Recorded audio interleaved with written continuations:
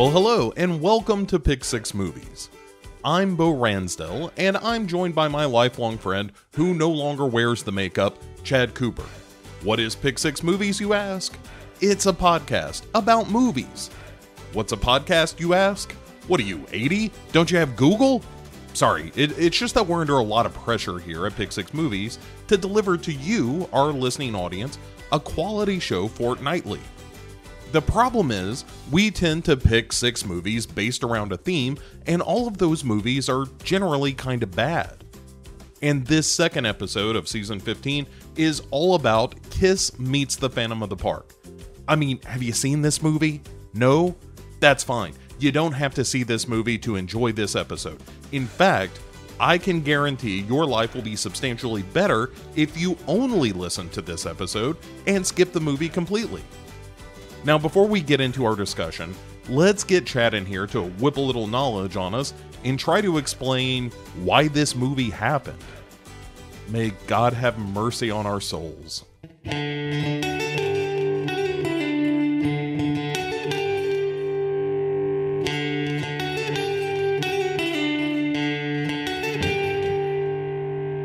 The formation of every great band begins with the meeting of two people. Paul McCartney first saw John Lennon performing with the band The Quarrymen at St. Peter's Church in Liverpool. McCartney would later join the band The Quarrymen, and that band would later become the Beatles. Farrokh Bulsara was studying art and design at the Ealing College of Art when he met Tim Staffel, who asked Bulsara to be the lead singer of his band Smile. Bulsara would later change his name to Freddie Mercury, and Smile would change their name to the band Queen. Mick Jagger and Keith Richards went to the same school when they were kids, but it was a chance encounter on a train years later that sparked a friendship that led to the Rolling Stones. A local newspaper ad reading, "Drummer looking for other metal musicians to jam with Tigers of Pantang, Diamond Head, and Iron Maiden," led to a phone call where Lars Ulrich picked up the phone and Metallica was formed. Stevie Nicks and Lindsey Buckingham met at a party during her senior year at Atherton High School. Cheryl James and Sandra Denton, they met at a college and started working as telephone solicitors at Sears before enlisting the help of their friend Deidre Roper to create one of the most famous hip-hop groups from the 1980s, Salt and Pepper and DJ Spinderella. For every iconic band, there's a story of how that band was formed. And to tell the story of how Gene, Paul, Ace, and Peter came together to form the band Kiss, we must begin our journey in Israel, where it all started with the birth of Chaim Witz in 1945. Chaim Witz was born in Israel to Jewish immigrants from Hungary. His mother, Florence Klein, survived internment in Nazi concentration camps along with her brother, and they were the only two family members who survived the Holocaust. Chaim's father, Ferry, was a carpenter, and Chaim was raised as a practicing Jew. Chaim's family was very poor, and Chaim actually picked wild fruit that he would sell along the roadside to make money to support his family. One bright spot of Chaim's early life was that he loved playing music, especially the guitar. Hey, can we change the music here? It's a little bit too much. That's much better. When Chaim was 8 years old, he and his mother immigrated to the United States, and their family made a new home in New York City. His father stayed in Israel due to responsibilities associated with an extended family that included another son and 3 other daughters. Starting over in the United States was a chance to create a new life and a new identity. Chaim decided that he would change his name to Eugene Klein, adopting his mother's last name. When he was 9 years old, he attended a Jewish religious school, but quickly transferred to public schools. Klein finished his primary and secondary studies, and he went on to attend Richmond College and Sullivan County Community College in New York. Klein continued with his studies and took a series of jobs, including working as an assistant editor at the fashion magazine Vogue, and even spent time as a 6th grade teacher. And during these early formative years of adulthood, Klein never let go of his passion for music. And this was driven in part by something that happened in his youth that really changed his life forever. See, Klein saw the Beatles appear on the Ed Sullivan Show, and he realized, look, these are just 4 guys from England who were just regular people with long hair, kind of like girls' hair. And they made music that made people lose their minds and go absolutely wild. Like so many musicians, there comes a point in time in one's life where you have to make a decision regarding your commitment to being a professional musician or not. Klein came to that point in his life and he decided to pursue his passion, and he adopted a new stage name based on the rockabilly singer Jumpin' Gene Simmons. Klein dropped the Jumpin', and the rest is rock and roll history. Gene Simmons' very first rock band, like most rock legends, happened during his teenage years. The band was called Lynx, spelled Lynx. This evolved into Missing Lynx. That group fell apart, as bands often do. He then formed the band The Long Island Sounds. After that came Bullfrog Beer, spelled Bheer. That didn't last too long. But then Simmons formed the band Wicked Lester in the early 1970s with a fellow guitar enthusiast named Stanley Eisen. Stanley Eisen was born on January 20th, 1952 in Manhattan to Jewish parents, where he was the second of two kids. He had an older sister. Eisen's mother's family fled Nazi Germany to Amsterdam, and eventually they made their way to New York City. Eisen was raised Jewish-ish. They weren't too observant, and he didn't have a bar mitzvah. But in his home growing up, it was filled with the sounds of opera and classical music. When Eisen was born, his right ear had a birth defect that resulted in the outer ear not being fully formed, which caused him to have no hearing on the right side, and it made it really difficult for him to hear in noisy environments all through his adulthood. Eisen went to public school where, because of this, he was teased by other kids because he was different. Don't worry, Stanley Eisen grows up to be Paul Stanley from the rock and roll supergroup Kiss. Eisen loved music, and at an early age he was given a toy guitar when he was 7. His family eventually moved to Queens in the 60s during the doo-wop and British invasion eras. And when he turned 13 years old, Eisen got a real acoustic guitar, and he began to play hits from Bob Dylan and the Byrds. He was a natural artist, and he attended the High School of Music and Arts in New York, where he graduated as a talented graphic artist. Despite his artistic abilities, music remained Eisen's true passion, and much like Eugene Klein, aka Gene Simmons, Eisen decided to pursue music over everything else. Eisen's passion for music landed him in a band called Rainbow. Then he was a member of a band called Uncle Joe and the Post-War Baby Boom. Then a friend introduced Eisen to Gene Simmons, where he was invited to join the band Wicked Lester. They recorded an album in 1972, but that album was never released. And about this time, Wicked Lester fell apart. Simmons and Stanley remained friends, where they saw an advertisement in the August 31st, 1972 edition of Rolling Stone that read, "Experienced rock and roll drummer looking for an original group to do soft and hard rock music." They answered the ad, and here it was. They met Peter John Criscuolo, or as he is more widely known, Peter Criss. Peter Criss was born in Brooklyn, and his family was Italian, and he was the oldest of 5 kids. Much like Simmons and Stanley, Peter Criss was a musician starting in his early childhood. He loved swing music, and he eventually studied under Gene Krupa. Krupa was a jazz drummer and a band leader with lots of showmanship and high energy, and he was one of the first drummers that showed that drummers weren't just for keeping up the tempo. They were an important voice of every band that deserved to be heard. Criss was part of multiple bands in the 1960s, including Chelsea, that released a self-titled album in 1970. Chelsea eventually evolved into a band called Lips, and when the band Lips fell apart, Peter Criss placed the aforementioned ad in Rolling Stone. Simmons and Stanley and Criss met at a nightclub where Peter Criss was playing drums, but it was after hearing Peter Criss sing that Simmons and Stanley thought Peter Criss was just what they needed to fill out their new band. Criss formally auditioned, and he was in.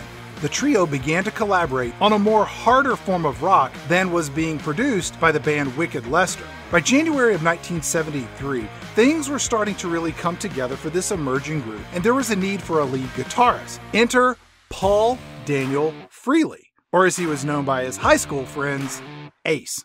Freely was born and raised in the Bronx, and much like Simmons and Stanley and Criss, Freely's family introduced music into his life and the life of his brother and sister at a very early age. Freely was given his first electric guitar as a Christmas present in 1964, And that was it. Frehley didn't take lessons, he was self-taught, and he was influenced by Hendrix and B.B. King and The Who, among many others. Now, Frehley was part of a lot of bands as well during his youth, including The Outrage, The Four Roses, a band called King Kong. At one point, he was in a band called Cathedral, where he started getting paid, so he dropped out of school. But then his parents and his girlfriend came in and said, "You need to finish your degree." He ended up going back to school and getting his degree, and he held short-term jobs working as a mail carrier. He also delivered furniture, he delivered messages, he delivered liquor. If you needed something delivered, Ace was your guy. Frehley joined and left multiple bands in the early 70s until a friend saw an ad for a lead guitarist in the Village Voice. Frehley answered the ad, went to the Live Bait Bar, where he auditioned for rhythm guitarist Paul Stanley, bass guitarist Gene Simmons, and drummer Peter Criss. 3 weeks later, Frehley was named as the lead guitarist of the newly formed band Kiss. The name of the band was reportedly the brainchild of Paul Stanley, who heard Peter Criss talking about the band he used to be in called Lips. Legend has it that Paul Stanley said, "What about a kiss?" And the rest is rock and roll history. Ace Frehley used his artistic skills to draw the iconic Kiss logo with the double lightning bolt S's with a Sharpie marker. The band's name has repeatedly been the subject of rumors pertaining to alleged hidden meanings. There were all sorts of rumors regarding the shape of the S's resembling Nazi symbols, and there was a conspiracy theory that claimed that KISS stood for Knights in Satan Service or Kids in Satan Service. But everyone in the band said that was a bunch of fan fiction or just bullshit from panicked parents. So the band had a name, they had a logo, but they needed a look.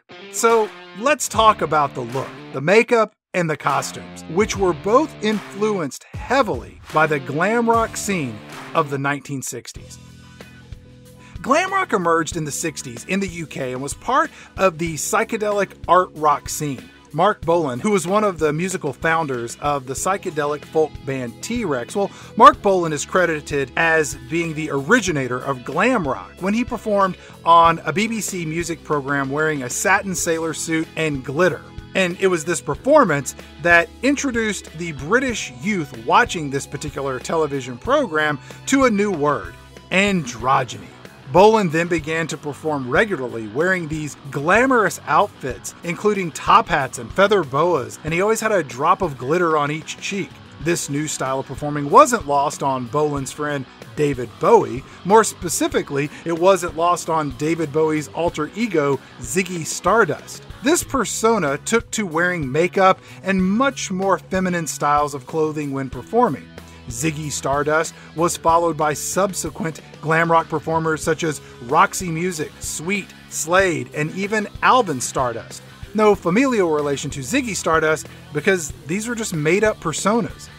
And that's what performers were doing in the early 70s. They were creating these personas and dressing up in outlandish outfits that created new identities and wild spectacle and something worth talking about. And the members of KISS did all of that.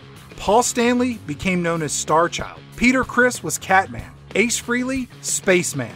And Gene Simmons, the Demon.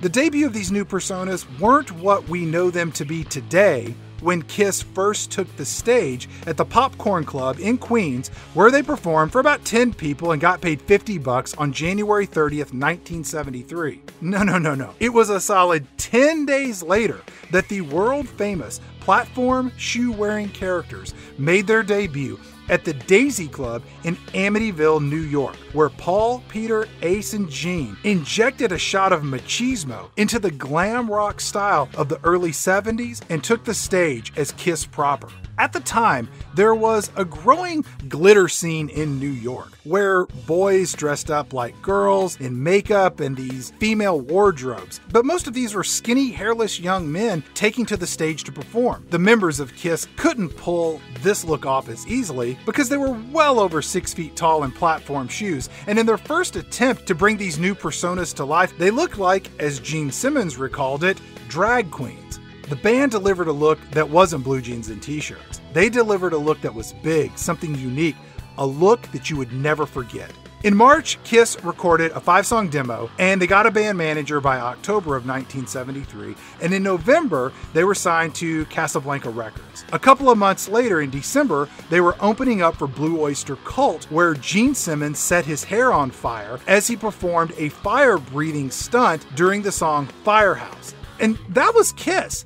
From the very beginning, everything the band did was big and loud and aggressive and over the top. Kiss started touring in 1974 at the same time their self-titled debut album was released. In February of '74, they appeared on ABC's network music show In Concert, where they performed 3 songs, Nothing to Lose, Black Diamond, and Firehouse, where Gene Simmons did not set his hair on fire. Then in April, the band appeared on the Mike Douglas talk show, where at the very last minute, producers wanted one of the band members to be interviewed by Mike Douglas. Gene Simmons stepped up and conducted his first televised interview as the Demon. Now, if you don't know the Mike Douglas show, it was a more white bread version of every late night talk show that you see today. I got a new rock group for you, Tony. This is their latest album, which I'm going to show the camera right here. But before we see them perform, I want you to meet one of the members of this act close up. Here from Kiss is Gene Simmons. Gene Simmons slunks out onto the stage, wiggling his infamously long tongue in full makeup as the Demon, with platform boots, tight black leather pants, and almost cartoonish-like skull and crossbones on a black t-shirt. He's also wearing a black cape with a spiked black collar, and the cape attaches to his hands to form bat wings as he extends out his arms. On the stage with Mike Douglas is comedian Robert Klein, as well as TV personality Ben Hunter. At one point, Robert Klein leans in to kiss Gene Simmons and then backs away at the last minute. Hey, can we do a close shot of the shoes, please? Look at these shoes. I mean, let's turn them this way so we can see them.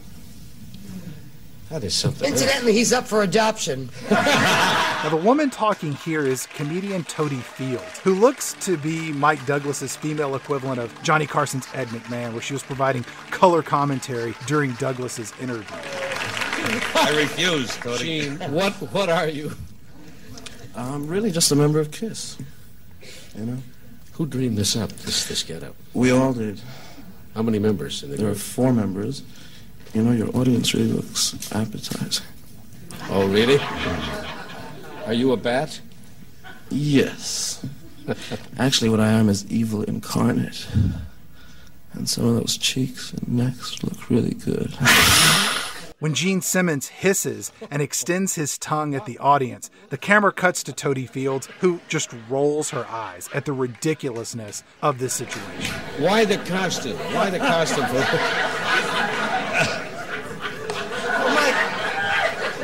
I can tell he's your type, Tony. I can just tell. Is your mother watching today? I hope. Yes, Would it be funny if under this he was just a nice Jewish boy? You should only know. Where are you? I do. You can't hide the hook.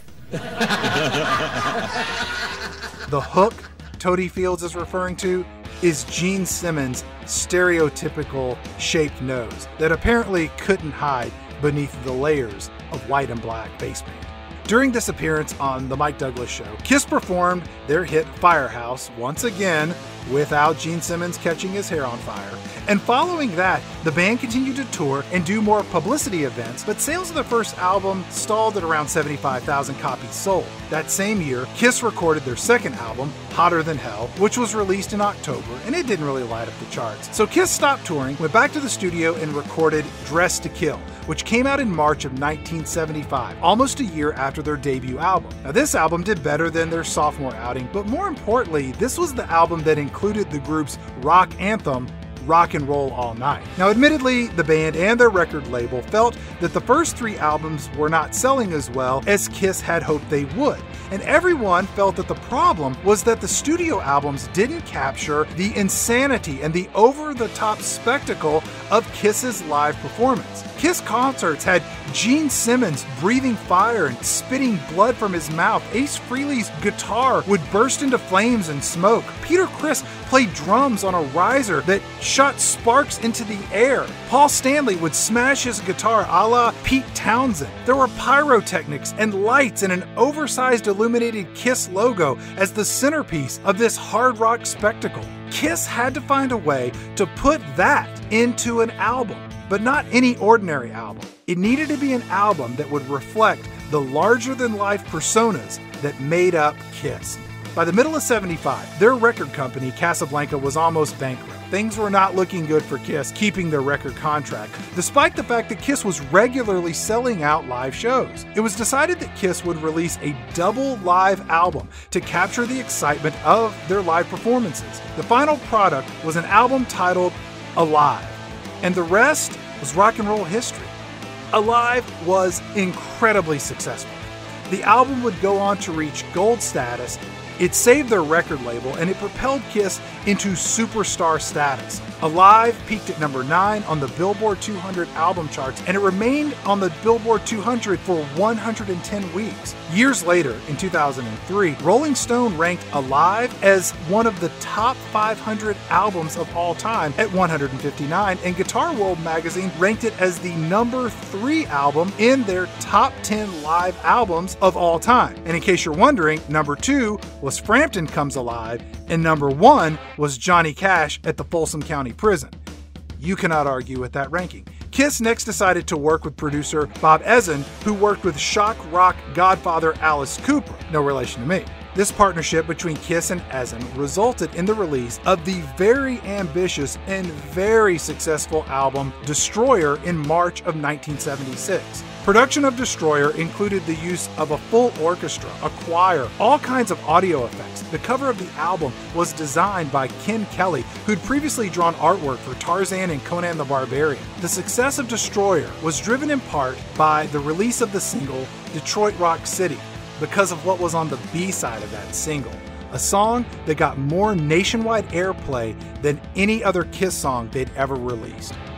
The rock ballad Beth, as performed by Peter Criss, featured a piano and an orchestra backing, and it was unlike any other song that Kiss had released to date. It's the only song on Destroyer that doesn't feature any of the other members of Kiss other than, Peter Criss singing. And the song Beth started hitting airways en masse, and sales of the album Destroyer took off. The song Beth was so popular that when the album was reissued, they flipped the A-side and B-side so that Beth was now on the A-side. Destroyer topped out at number 7 on the Billboard Top 100, and it went on to be certified platinum by the end of 1976, selling over 1 million copies. Not too bad for a band that was formed 4 years earlier.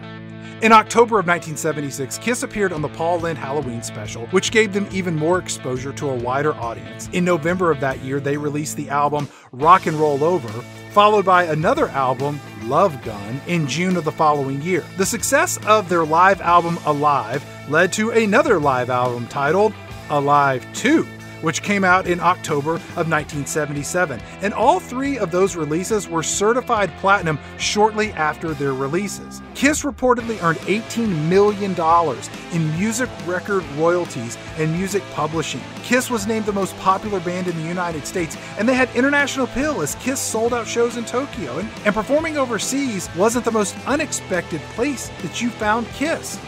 May of 1977, Kiss landed in their first comic book appearance, showing up in issues number 12 and number 13 of Marvel's Howard the Duck, titled Mind Mush and Rock and Roll Over and Writhe, respectively. In these appearances, Kiss appeared as themselves, but this comic book appearance led to Marvel publishing a magazine format full-color comic book titled A Marvel Comic Super Spectacular Kiss, presenting the band Kiss as superheroes, where they actually battled Dr. Doom. You know, the guy who normally goes toe-to-toe with the Fantastic Four? The comic book versions of Kiss were created when 4 teenagers were exposed to a strange magical box, and they were transformed into these mystical superheroes. And Kiss having superpowers on the pages of a comic book wasn't the most unexpected twist in this story, as blood from each band member was drawn by a registered nurse, witnessed by a notary, and then poured into the vats of ink used for printing the comic book.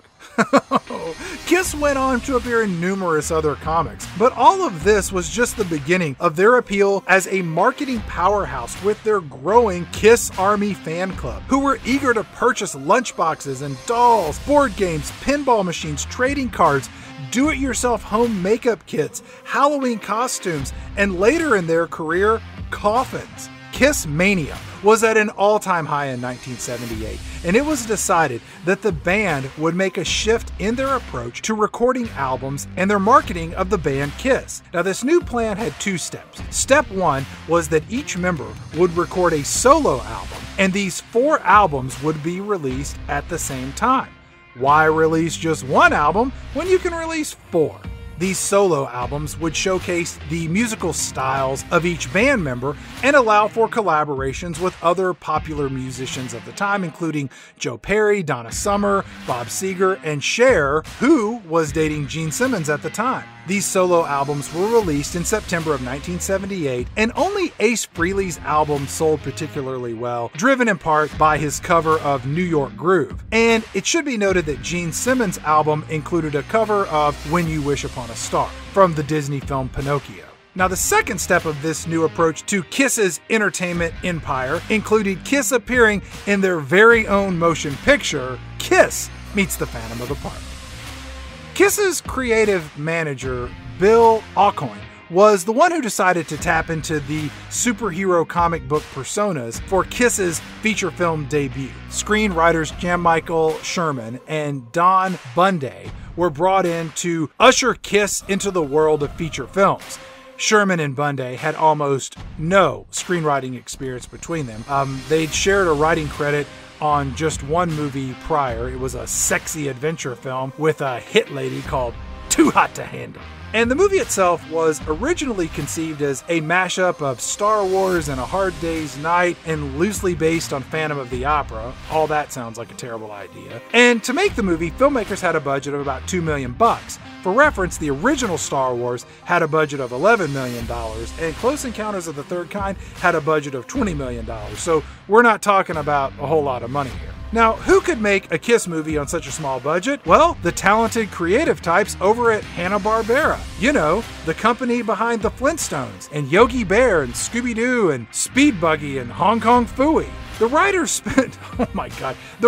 spent some time with each band member to get a feel for who they were as people. These meetings resulted in a draft script where Ace Frehley only said, "Ugh," as a proto-Build the Cat, as Ace proved to be somewhat dismissive in his one-on-one meetings with the screenwriters, who leaned into his abrupt replies. Ace was envisioned as an intergalactic Harpo Marx. Ace read the script, Ace complained, and Ace got a few more lines. To direct the film, German-born British director Gordon Hessler was brought in.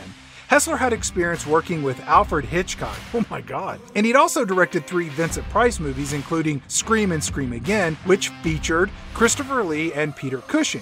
Now, apparently during filming, Hessler was regularly confused as to why he was asked to helm this motion picture, and reportedly he referred to the stars of the film as The Kiss. The movie was primarily filmed at the Magic Mountain theme park in California, and cameras started rolling in May of 1978, and it would just be 5 months later that the film aired on NBC in October. To say that the movie was rushed and slapped together is a bit of an understatement. People watching the movie at home, most of whom were kids, a growing demographic of the Kiss Army, well, this audience did get to hear Paul Stanley's New York accent for the first time, but as for hearing the voices of the other members of Kiss, that didn't happen.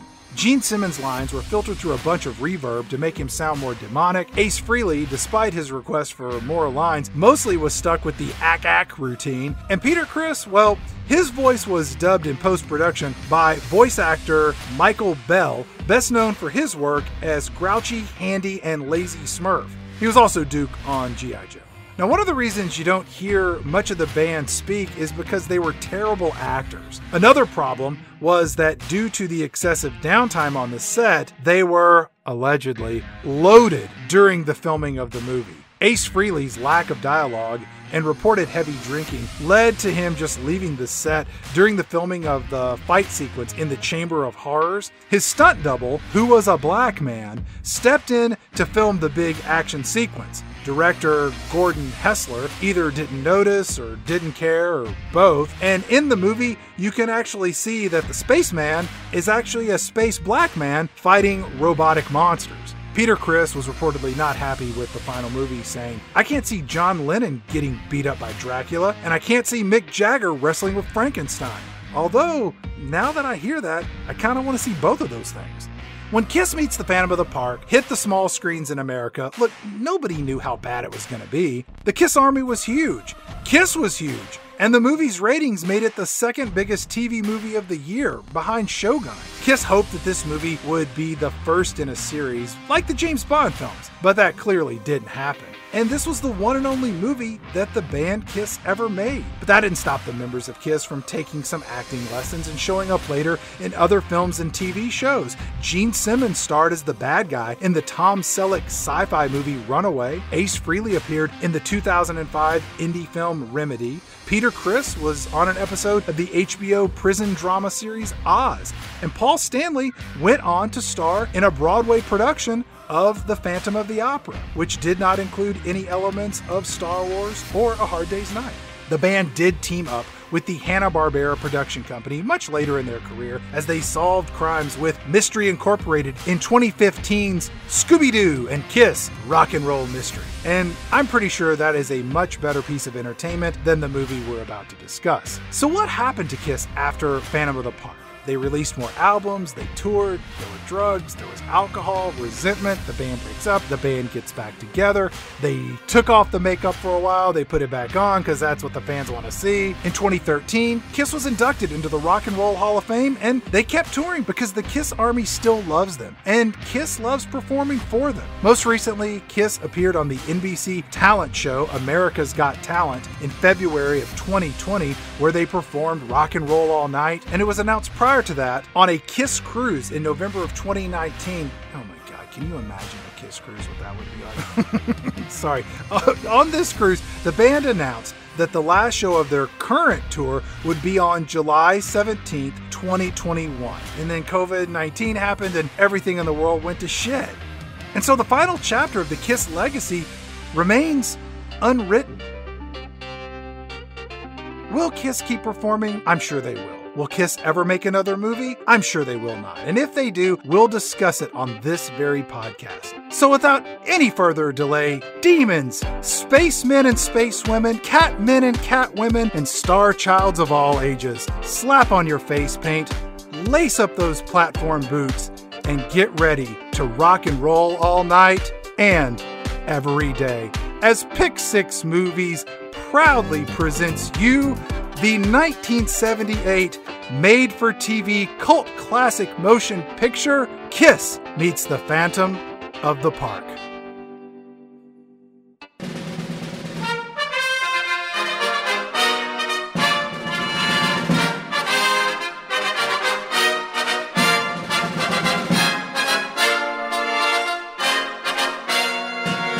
And welcome to Pick 6 Movies. I am Chad Cooper and joined by my lifelong star child, ace in the hole, demon at night, Catmantastic, partner in crime, Mr. Bo Ransdell. Bo, how are you doing this evening? I was hoping for a Catman Crothers, perhaps, but I get it. I'm doing great because now that we're doing this show, I can put this movie on a shelf and never look think at it about again.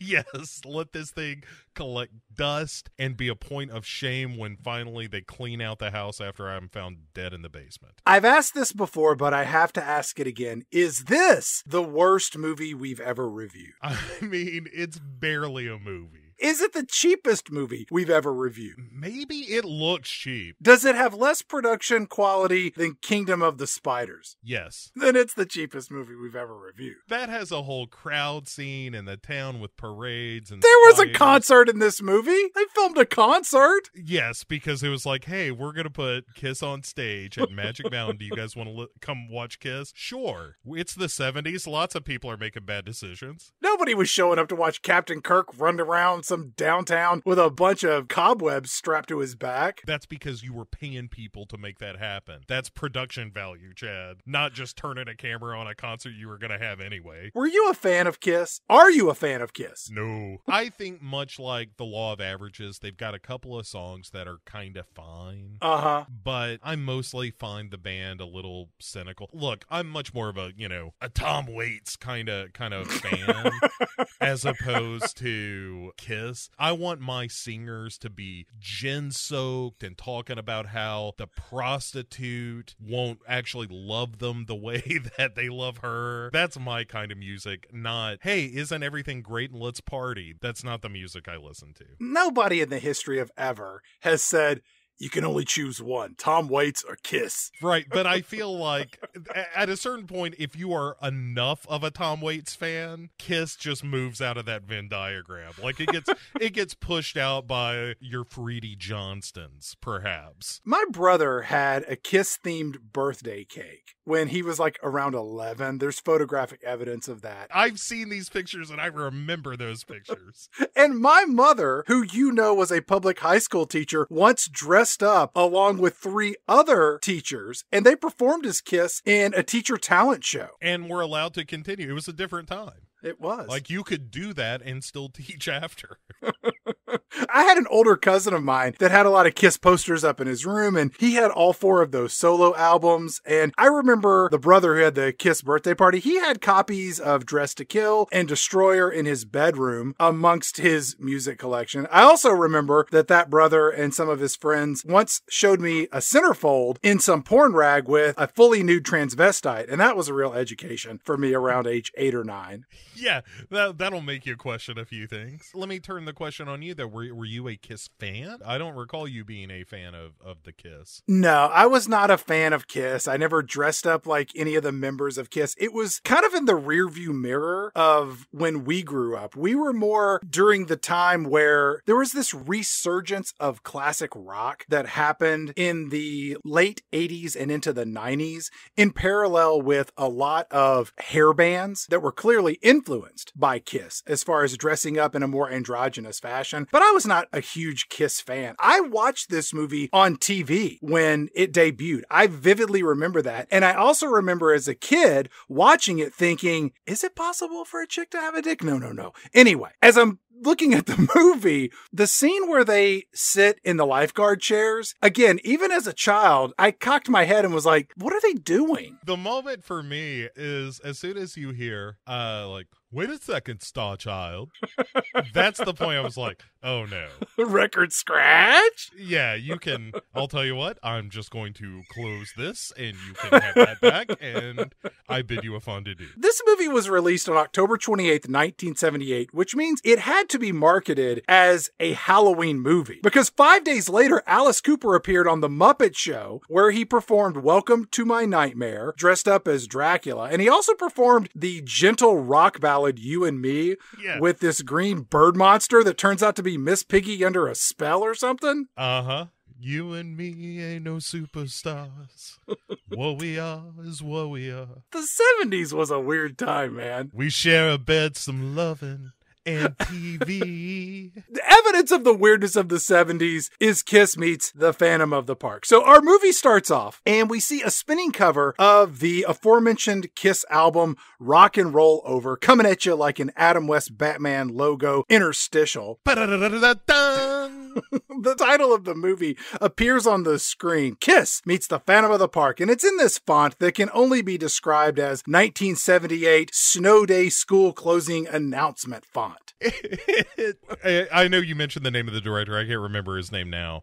Yeah, it's Carl Hansensen. Yeah, him. Carl Hansensen is a real feed-up kind of director, for sure, in this movie. Right from the opening credit sequence, you know you're in for a cheap time. But the movie doesn't waste any time giving the audience what it wants to see, because one by one, Kiss appears in all their glory, playing their iconic rock anthem, Rock and Roll All Night. And, dude, for a brief moment, you might think, hey, this might be pretty good, until you notice that Gene Simmons is standing in front of, it's maybe a rear projector projection or early version of green screen. And it's Gene Simmons, and he's in front of this footage of a theme park at night, and there's a faint outline of a white roller coaster behind him, and fireworks start exploding out of the side of his head. It's like giant size, like kaiju sized Kiss playing music in the theme park, but kind of ghostly. And for a while I was like, oh, okay, well, they're just superimposing footage of the band playing stuff. But there's a point in the opening credits where some girls are kind of grooving by.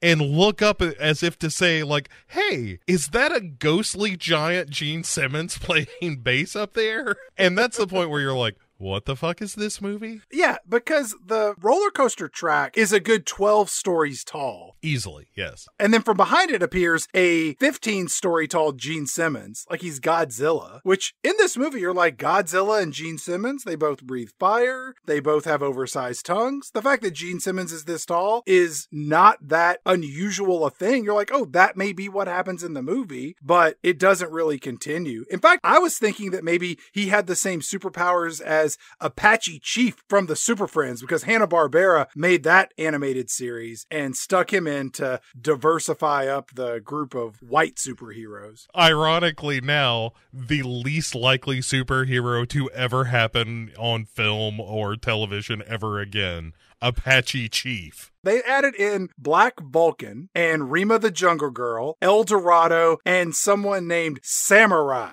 Right. All characters that you can't... Like, you could barely get away with Katana in Suicide Squad. Was Black Vulcan from Star Trek? No. He was... Right. He was from the wrong side of the tracks on Vulcan. Is that what you're suggesting? I'm not suggesting anything. The other thing that they mix in with all these ghostly Kiss performing is every now and again, you'll see members of Kiss in the car of an amusement park ride. Yeah, flying around. It's fun. Superimposed over images of that same ride actually running. But clearly the car they're in is not attached, and like you said, sometimes they're just flying through the park all willy-nilly. Yeah, they're just going through the air like some Sid and Marty Krofft production. It's actually quite embarrassing. It looks like garbage. And then thankfully they just walk out of the movie for about half an hour. Yeah, after standing atop a decorative fountain that's blasting water up in the air, and then they tiptoe down steps like they're a bunch of girls headed off to prom in high heels for the first time. Yeah, because they're wearing platform boots. Everybody, watch your step.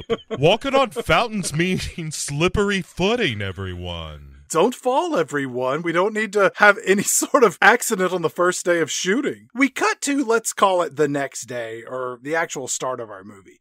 And we're in the middle of Magic Mountain, the amusement park in California. And a parade is happening, and there's a marching band going down the streets, and we see a roller coaster zip around the track. And there's lots of people from the 70s wandering around this theme park with clothes and fashion that reflects the era. And there's not a whole lot of fatzos, because high fructose corn syrup and chemicals in food hadn't shown up to make most of America great big fat lards like they are now. Right, like even the ugly people are kind of attractive. It's a weird time. I also like that we get a little ADRPA. Yeah. Tonight's movie is Kiss Meets the Phantom of the Park. Also, Kiss will be performing later tonight. For 3 great nights, Kiss live.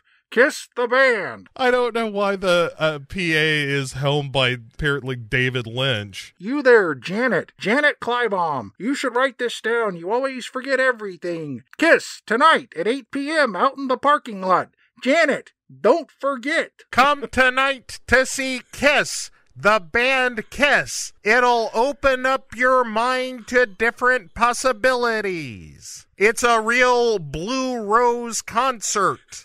In the middle of this park, there are 10 young adults making a pyramid while each of them are on all fours and they're stacked up like they're a bunch of untalented cheerleaders. And then here we meet the theme park's owner, maybe? His name is Calvin Richards, and he comes over with a bunch of security guards and he says, "Look at these kids. They're reflecting the spirit of the park, irresponsible and reckless while putting others in harm's way. Hey, and remember, nameless security guards, we got super group rock and roll sensation Kiss in concert for 3 days members only. These live concerts will put this theme park on the map once and for all. You know, these kids over here making a human pyramid, they're part of a group that's called the Kiss Army. I like when he points out they called themselves the Kiss Army, Sneed, who is the chief of security. If anyone's interested in being part of the Kiss Army, they should send a self-addressed stamp to the following address.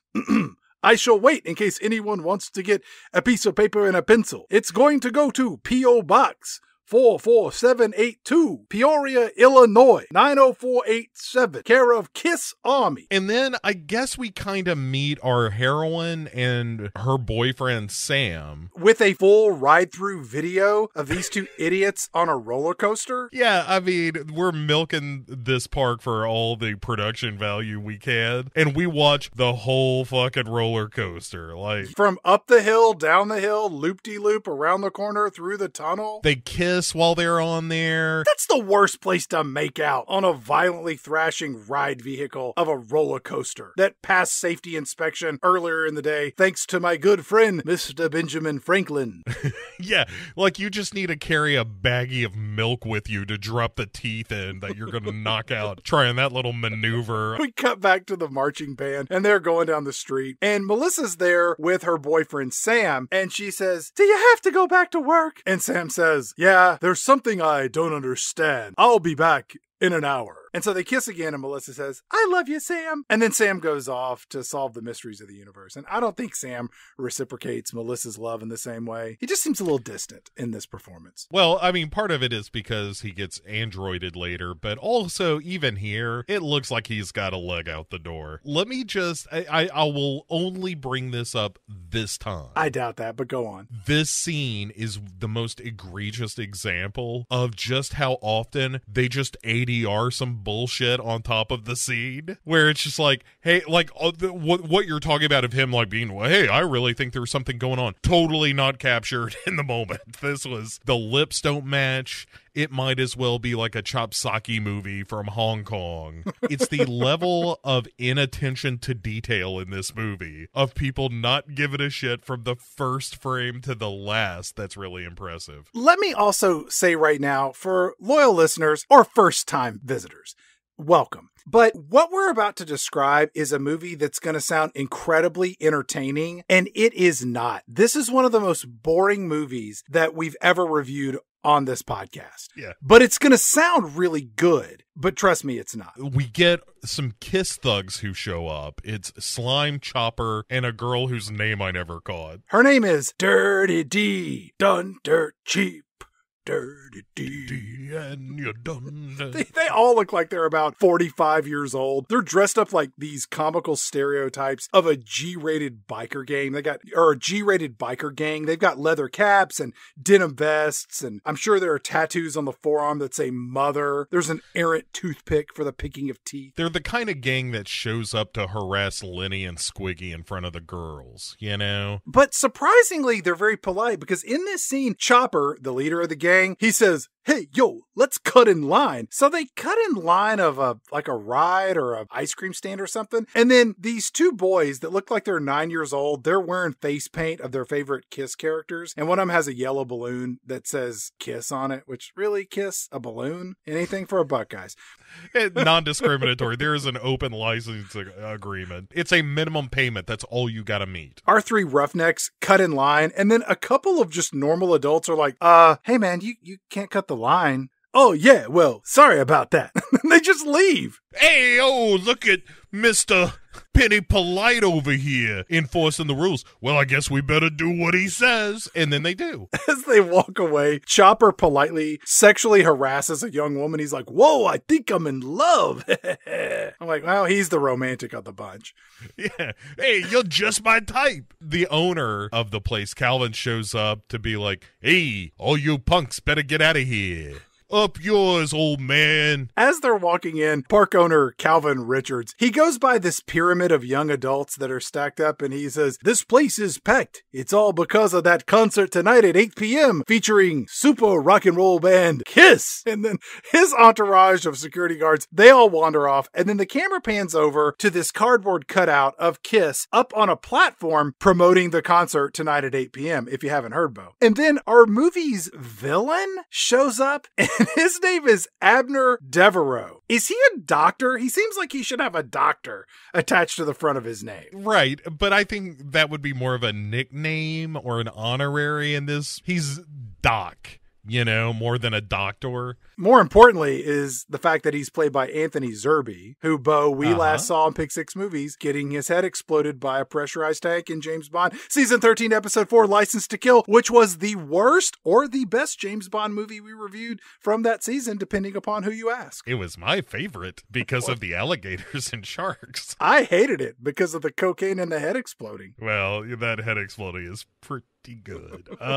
But yeah, so he shows up and he sees the display and he's just like, "And so, Calvin, you have decided to remove my display." "Oh, yeah, sorry about that. Yeah, we had to promote the Kiss concert over here. You understand?" "Oh, understand." "I demand to know who took down my Freddy the Fox and Eddie the Owl exhibit to put up that Kiss promotion. It's grotesque." Kiss is big. The kids love Kiss. We're just giving them what they want, huh? As these two walk through the park, there's another animatronic display, and on the front it says Kabuki Performance, but up on the platform are these two samurai warriors, and Kabuki is like a form of traditional Japanese drama with, song and mime and dance, and it's mostly male actors, etc., etc. But in this case, it's not Kabuki at all. It's just two robotic Asian guys with swords. And by robotic Asian guys, I mean a couple of mostly out of work actors. And they're just up there kind of bending at the waist and popping back up and tilting to the left and back to the right. It's the Groupon mime class equivalent where it's like, look, you're not signed up for the whole course, but we're going to give you an afternoon. Oh, look, you're doing samurai. Good job. Good job. That looks kind of like a robot. I didn't mention this in the introduction at all, but really the plot of this movie is a huge ripoff of Westworld, which came out in 73, and its sequel Future World, which came out in 76. And there was also the HBO series Westworld that really involved a lot more scenes of people having sex with robots, and then those robots kill all the people. It's interesting to see how they tease out those kernels of creative inspiration and then wrap them with shit to flush down the toilet.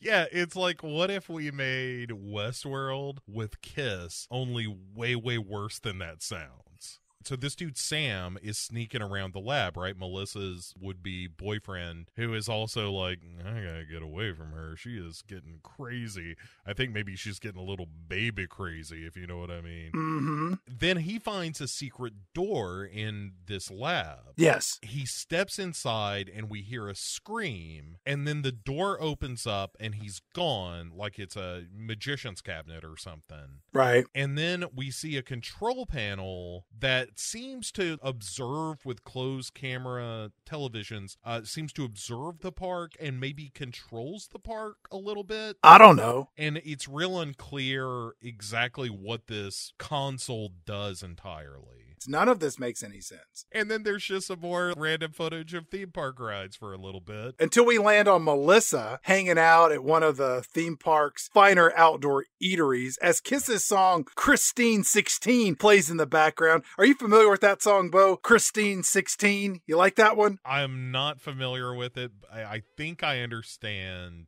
where it's going. My favorite lyrics from that song are, "She's been around, but she's young and clean. I gotta have her. Can't live without her. Christine 16. Huh. They should just play that one at the end to make everybody mad and crazy. Melissa's sitting and she's drinking a Coca-Cola and she's waiting for her true love Sam to show up. And she gets up and she just ends up wandering through the park that is now full of a few more grown men who are dressed up as members of the band Kiss, but only with the face paint. So it looks actually more like a collection of mimes. And because she's hunting for her boyfriend, she's just going from person to person being like, Sam! grabbing him and turning him around and like, oh no, I'm not Sam. Are you Sam? No. Are you Sam? Clearly not. She does make her way past a Kiss merchandise booth in the park where they're selling shirts and belt buckles. Bo, the only time I've ever bought a belt buckle was when it was attached to a belt. Yeah, we're not belt buckle people. I think you and I feel like you need to be either in a band or you need to work the land to have a special belt buckle, like a rodeo star or something. Right. Like a real man. Melissa wanders off looking real panicked because her fella Sam hasn't returned from his work within the promised 1 hour window. Melissa wanders around and we see similar promotional exhibits for the Kabuki Samurai show that we saw earlier, but this time it's for Spaceland. See tomorrow, today. And those actors who we saw dressed up in samurai outfits earlier, well, now they're dressed up as spacemen and they're doing their best Domo Arigato Mr. Roboto routine. Devereaux is complaining, by the way. Explain to me, Calvin, why must I beg for R&D money on my hands and my knees while you invite these musical barbarians into my home?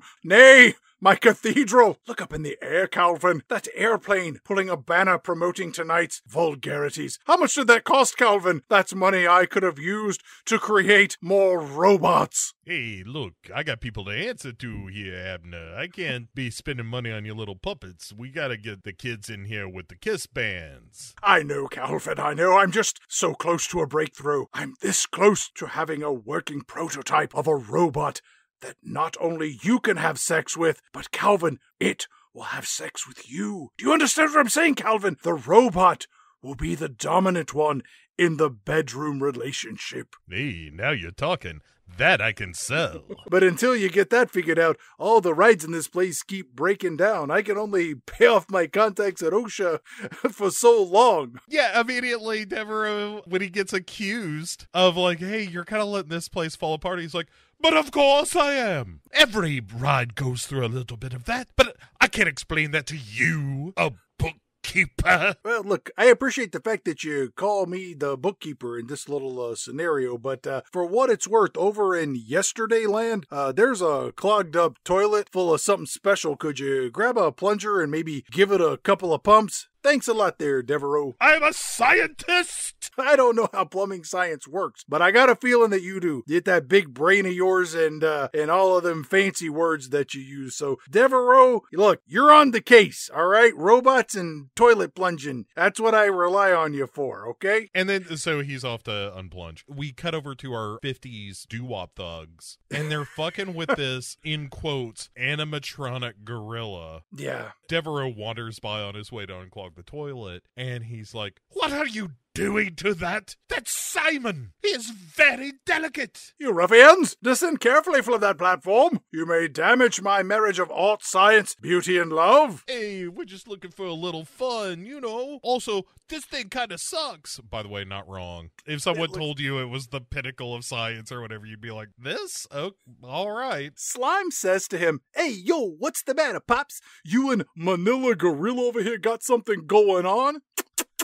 Let's just call it what it is. Westworld and Ex Machina and part of that first Austin Powers movie clearly show that there is a market for robots that people can have sex with. Yes. And you know, right now, there is someone at this very moment that probably has an advanced engineering degree that's trying to forge together a fleshlight, a homemade real doll, using the never approved second generation Teddy Ruxpin utility patents. It's only a matter of time, Bo. Yeah, hard to find on eBay, but go on. Especially that model there. Devereaux ignores Slime's kissy robot sex innuendos, and he says, this robot cost $30,000, and it took over a year to perfect. And Chopper, the leader of the gang, he says, yo, you call that perfection? And this gorilla, it looks like shit. It looks like the kind of thing you would see hanging out in front of a joke and novelty shop. Right. Like I said, if this is the pinnacle of perfection, then what have you been doing with your life? You are a failure at that point. If this is as good as your work ever got, how embarrassing for you. But it's not. We're about to see some insane robots here in a few minutes. Right. Chopper says, look, old timer, we make our own fun, which is why we paid money to experience this low-rent amusement park. You want fun? Perhaps you should experience our Chamber of Thrills. It's quite fantastic. Here are some free passes. What were your names again? Chopper, Slime, and Deandra? Slime goes on to say, you get it, Chopper? Chamber of Thrills. I mean, high-tech time all the way. Slime may be one of those people who constantly feels the need to contribute to a conversation, even though he has nothing to say. He's got a real middle management kind of vibe to him. That's what I was going to say, JR. Exactly. It's got that one thing he's got to say in every meeting to make sure everyone recognizes that he's still there and trying to contribute. How do you think he got the name Slime? Do you think it was something that he produced or something that he ate? He came in his pants.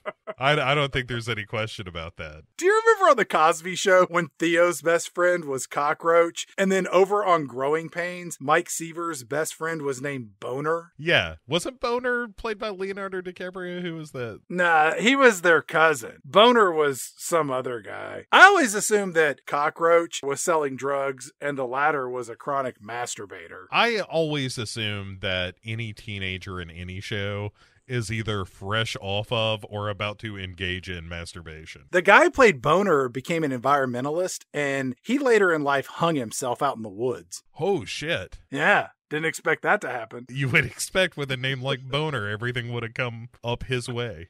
I don't know. He was well hung. Well, was he? Maybe that's the thing. Maybe, ironically, the actor who played Boner was in fact afflicted with a very small penis. And then even though he had this high degree of fame because of the show, every time he met ladies who were like, oh, you play Boner. Oh, let's see what's going on. And then he would forever disappoint them. That created this psychological snowball of depression and self-loathing.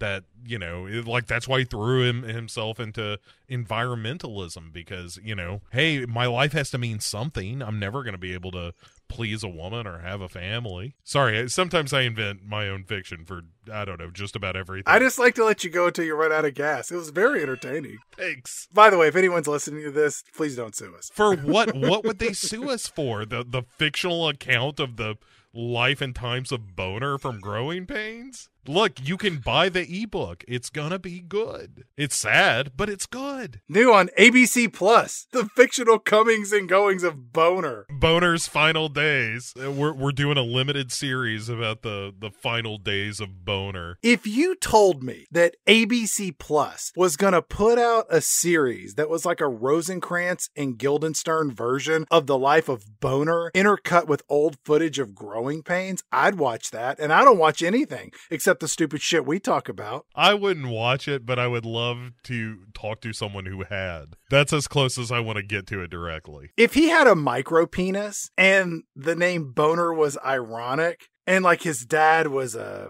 crack addict, his mom was just a mess emotionally, if it was just a heavy drama.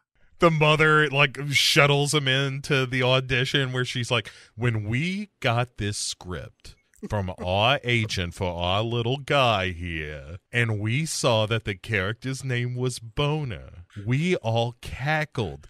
This kid's got the smallest prick you ever saw. Wait, so you want this show to be about the actor who played Boner? Of course. Oh, well, you're taking it to a whole new level. Yeah, I'm doing the prestige drama, Chad. I mean, you get a Bryan Cranston to play an older Boner.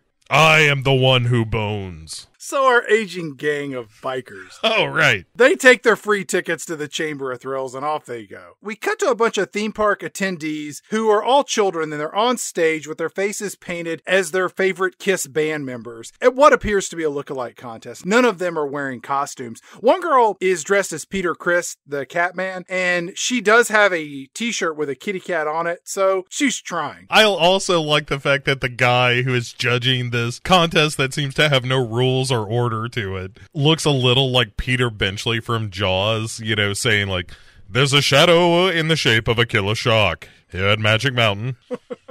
The camera pans over and we see Melissa, our frantic girlfriend of the missing boyfriend Sam. She is just exclaiming to park security, "You gotta know him. He works with someone named Abner Devereaux." And one of the guards says, "Oh yeah, Devereaux. Every time I see him, he's always got somebody new working for him. His workshop is underground, way underground. It's beneath the Sky Tower." This is maybe the biggest star of the movie in this, aside from Anthony Zerbe. And Kiss. No, I would argue Brian James is more famous than Kiss in the world of acting. But he's, very famously, he's the replicant from Blade Runner. He's been in everything. Brian James is an incredibly prolific actor. I think he's passed away. If you need a creepy, weird douchebag, that's your guy. The thing I remember him best from is an episode of Amazing Stories, the Steven Spielberg produced television anthology series.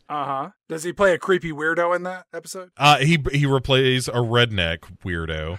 The episode was called Mummy Daddy, and it was all about a guy making a mummy movie who was playing the mummy when his wife goes into labor, and he tries to get to the hospital to reach her and forgets to get out of mummy makeup, and then befalls a group of, like a town full of rednecks who think that a legendary mummy in their local history has come back to life.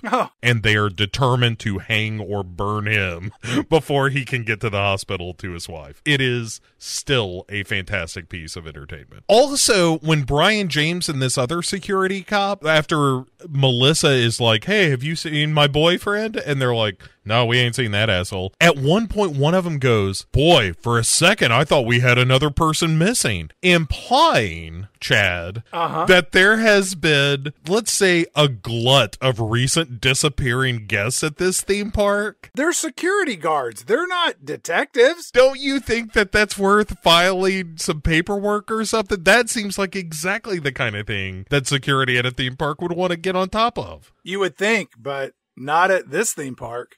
Apparently not. They're like, "Woo, that was almost work." Hey, how do you know he just didn't go home? Let's just say that happened. Give me that paperwork. Went home. Done.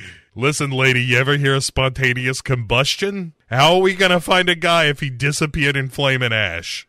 Look, I'm not really supposed to talk about this, but there are trapdoors all over this fucking place. I think one of them goes through the earth. It's like Charlie and the Chocolate Factory, but real. You get sucked into a tube, into an incinerator, shot into space. There's all kinds of crazy shit happening at this theme park. By the way, did you hear Kiss is playing tonight at 8 p.m.? Get there early because there's no seats. Also, at least half the audience is probably going to be sucked through trapdoors. So avoid Section H, wink. Wink. We cut to the last thing you ever want to see or hear at a cut-rate theme park. A teenage employee at the controls of a ride that is spinning wildly out of control, screaming, "I can't stop it! It's out of control! This thing's gotten out of hand! These people are gonna die!" And so we see the thugs coming out of, like, the equipment room of this ride or whatever. Are we to believe that these bikers were responsible for the malfunctioning of this theme park ride? Absolutely. They slip out just in time for Devereaux to see them. Like, he sees them leaving. "You there! Stop! Don't run away from me!" But before he could, chase after them dramatically, the owner, Calvin, shows up and is like, "Hey, what are you doing to me over here? I got customers complaining about being thrown right out of the rides."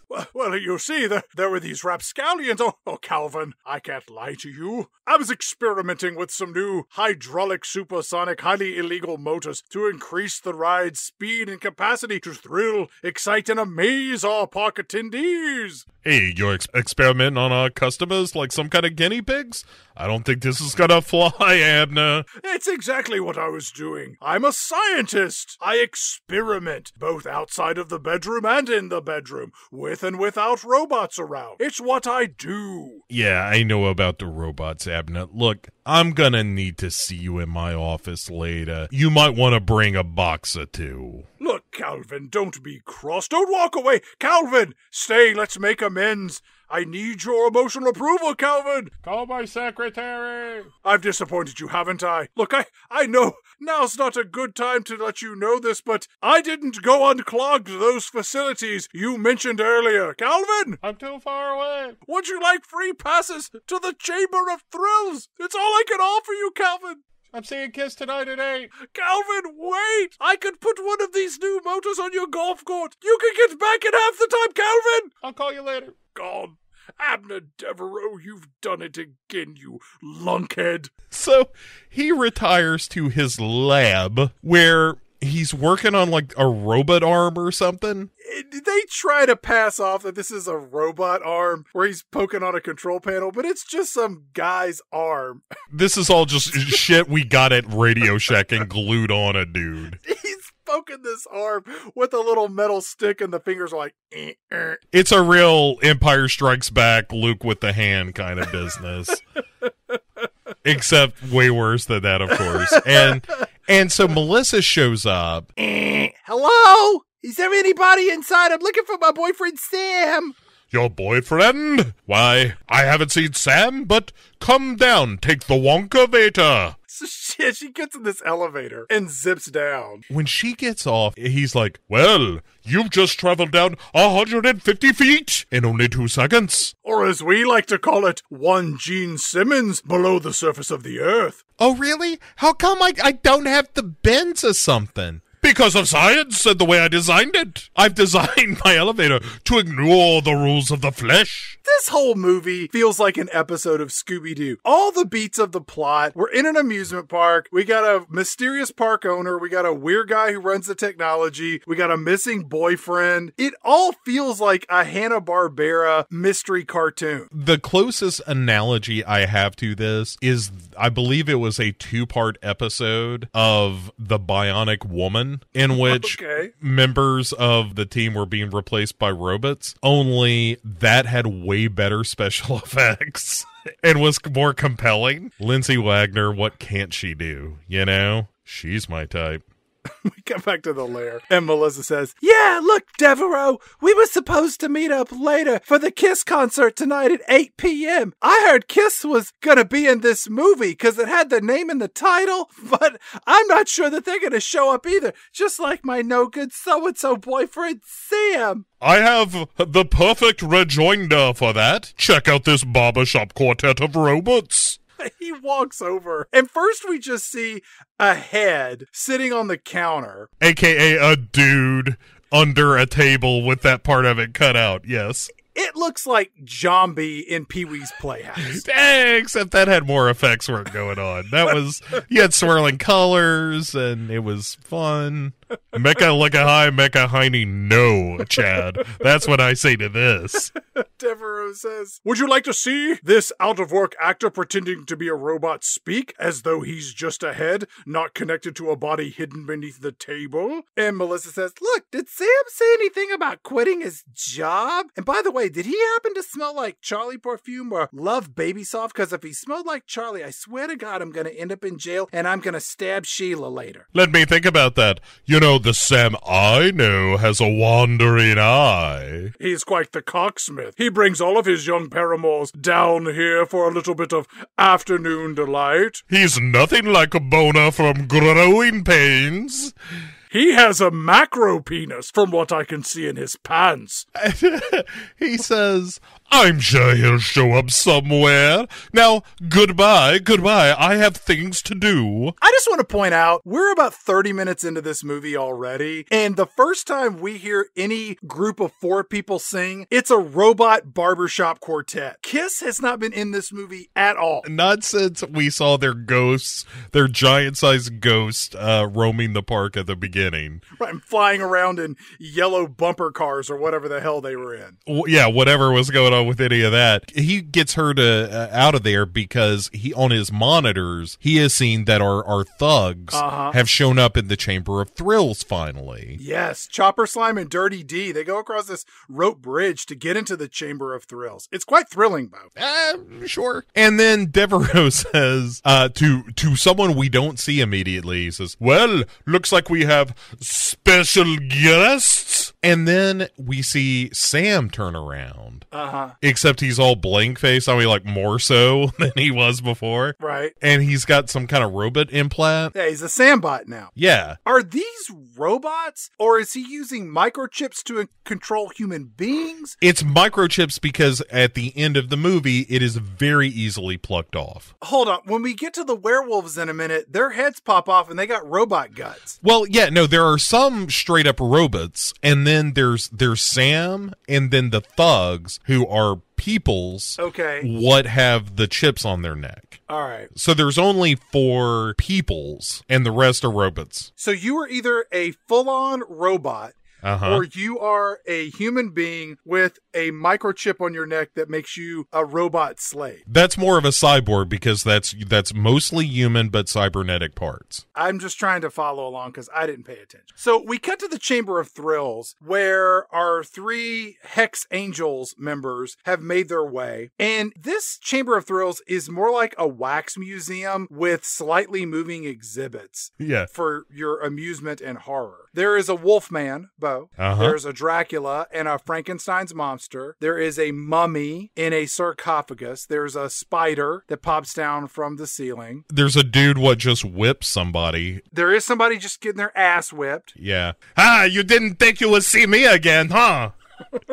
I am back from 50 Shades. What if I just beat the shit out of this android? Is that okay? Huh, Mr. Rules? I'll whip your ass all day long, all right? I'll whip a Frankenstein. I'll whip a Marie Antoinette. I'll whip the shit out of anybody, all right? I'll do Mr. Jekyll and the Dr. Hyde. Both of them at the same time. Still one of our most popular episodes. It is, yes. In this Chamber of Thrills, there's a mom and a dad and a daughter. And the daughter has a balloon and they're just kind of wandering around, clearly bored. And then Chopper takes, I think, a cigarette and he pops the little girl's balloon. It's the best part of the scene. And the dad says, "Hey, you can't smoke in here." And Chopper says, "I'll smoke you." And I was like, is that a threat or a come on? Oh, that's definitely a threat. That's like, I'm gonna murder you. I thought he was gonna suck the guy's dick. When you were a kid, did you ever have an adult stranger do something shitty like that to you? Like pop a balloon or take something that belonged to you? Yeah, but it was more like emotional damage. I'm so sorry. Less balloons and more my self-esteem that they exploded. Right. But all right. Yeah, kind of. When I was a kid one time, I left the Martin IV Theater with an older cousin of mine after having seen Return of the Apple Dumpling Gang. And a guy who was leaving the same theater, he was like in the crowd of people. He extinguished his cigarette on the back of my hand. Oh, shit. That's tough. I think it was an accident, but to this day, I can't be 100% sure. I hope you don't mind that. I kind of hope it wasn't. That he was just like, this fucking kid here. I was like 6 or 7, but hey, you know what? If you're the guy who put out your cigarette on a child's hand in 1979 as the Apple Dumpling Gang and Moonraker both let out of the Martin IV Theater, you know what? Send us an email at pick6movies@gmail.com. It's never too late to make an apology. I'm here for you, buddy. More likely the lung cancer got him, but if you are listening, just give us a jingle.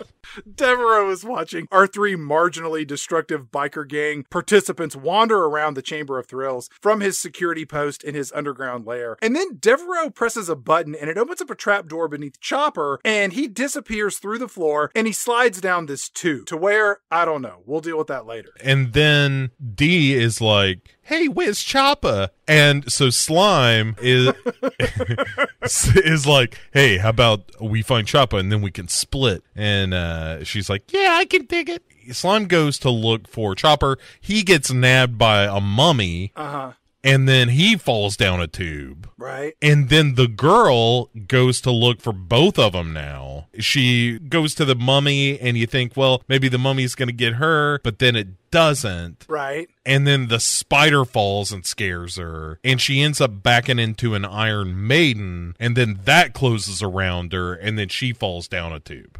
This whole scene takes about 6 minutes. Yeah. It takes forever. It's so boring. It's such wasted time because here in a minute, we never see these characters. So fade to black because we got to go to commercial break. When we come back from the break, the owner is showing up at just as Devereaux is leaving the lab. And he's like, hey, listen, I'm about to go over to the Kiss show. I don't know if you heard it was starting at 8 o'clock. How about you jump in this golf cart with me and we'll putter over to the show. You can see the stage. It's quite exciting. And I hate to bring it up, but I asked you to meet me in my office about an hour ago and you never showed up. Remember I told you to swap out the motors and then meet me in my office? It kind of hurt my feelings. Oh, you were serious about that? I thought that was another of your japes, Calvin. I had work to do, Calvin. Thugs to capture, Melissa's to ignore. Yeah. How about you get in the cut? Listen, Abda, we've worked together for a long time. You know, personally, I have a lot of, if not affection, a high degree of tolerance for you. Yes, we've worked together for a very long time, Calvin. Go on. Well, I'm afraid that you might have a few,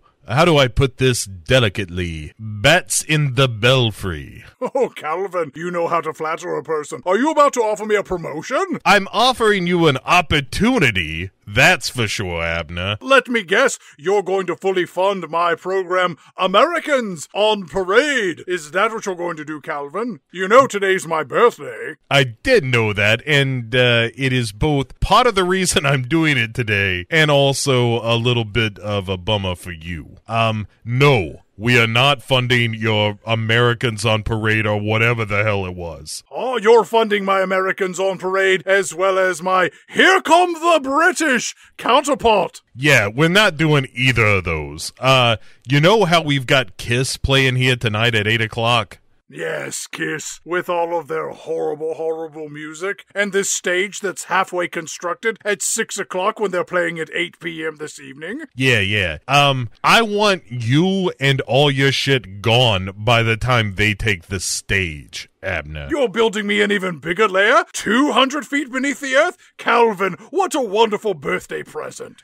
Yeah, the keys are wherever I am not. Yeah, how about you get the hell out of here, Abner? You're freaking us all out. Nobody has a good time at any of the company parties anymore. Wait a minute. Is this your way of saying that as a scientist I have somehow become what one might call mad? Yes! Calvin, I've been under extreme pressure building robots, that look like classic Universal monsters, all the while wondering when will the knock come at the door with a copyright infringement lawsuit. Look, you spend a lot of time on it, and honestly, the results are not great, Abner. Look, Calvin, I realize that my Frankenstein's monster looks a bit bloated, but if you fire me today, you will rue this decision for reasons that are wholly unrelated to you bringing the band Kiss to my sanctuary of family fun entertainment at affordable prices. How about I say it like this? How about you go see the world and have fun, Abner? Now I'm going to drive away in my golf cart, and you can wander around under the bleachers. Yeah, and that's what he does. He wanders off like Bill Bixby on a lonely highway at the end of an episode of The Incredible Hulk, which, by the way, premiered the same year as this movie came out. I like the fact that as he's leaving, he's just like, there's nothing out there for me, Calvin. This park is everything to me. I'm defined by my work, Calvin. If you take that away, you're taking away my soul. The thing is, Anthony Zerbe is far and away the best actor in this. I think he's the only actor in this. The only legitimate actor. Yeah.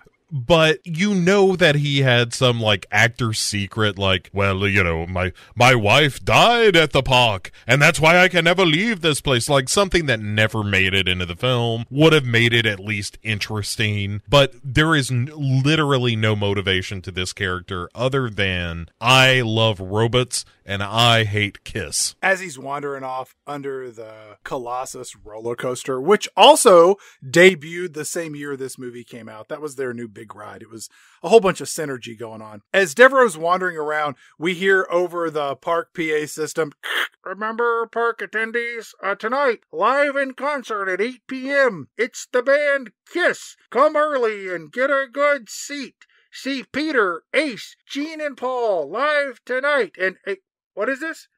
Oh, Devereaux, the park's creator and mastermind, just was fired. So everybody, just about 3 seconds of silence for Abner Devereaux, who committed his life's work to building this shitty theme park. So let's give him 3 seconds. All right, that was enough there. But remember, kiss tonight. Kiss tonight. Kiss tonight. Devereaux, meanwhile, gets a kind of a grinchety grin as he hears this announcement. I just got fired. So he goes to his lab. I shall channel all of my hatred into this foursome, and I shall destroy them because they are the ones who are not even in any way directly related to me losing my job. I will destroy all of them, and Kiss will be my instrument. And then Kiss appears from fucking space, Chad. It's nighttime, and lightning bolts start flashing in the sky, and Ace Frehley is the first one to fly into frame, and he shoots lightning bolts from his eyes, and then Peter Criss flies in from the stars. Paul Stanley, aka Starchild, he arrives in the night sky, and he fires orange laser bullets from his eyes, which creates this descending pathway for him to just walk down, and then he shoots out more orange laser bullets that somehow makes Gene Simmons explode and appear, and Gene Simmons starts breathing fire, and then the stage just materializes in a burst of flames. It's like watching the kids turn into Power Rangers. It's fucking bonkers, man.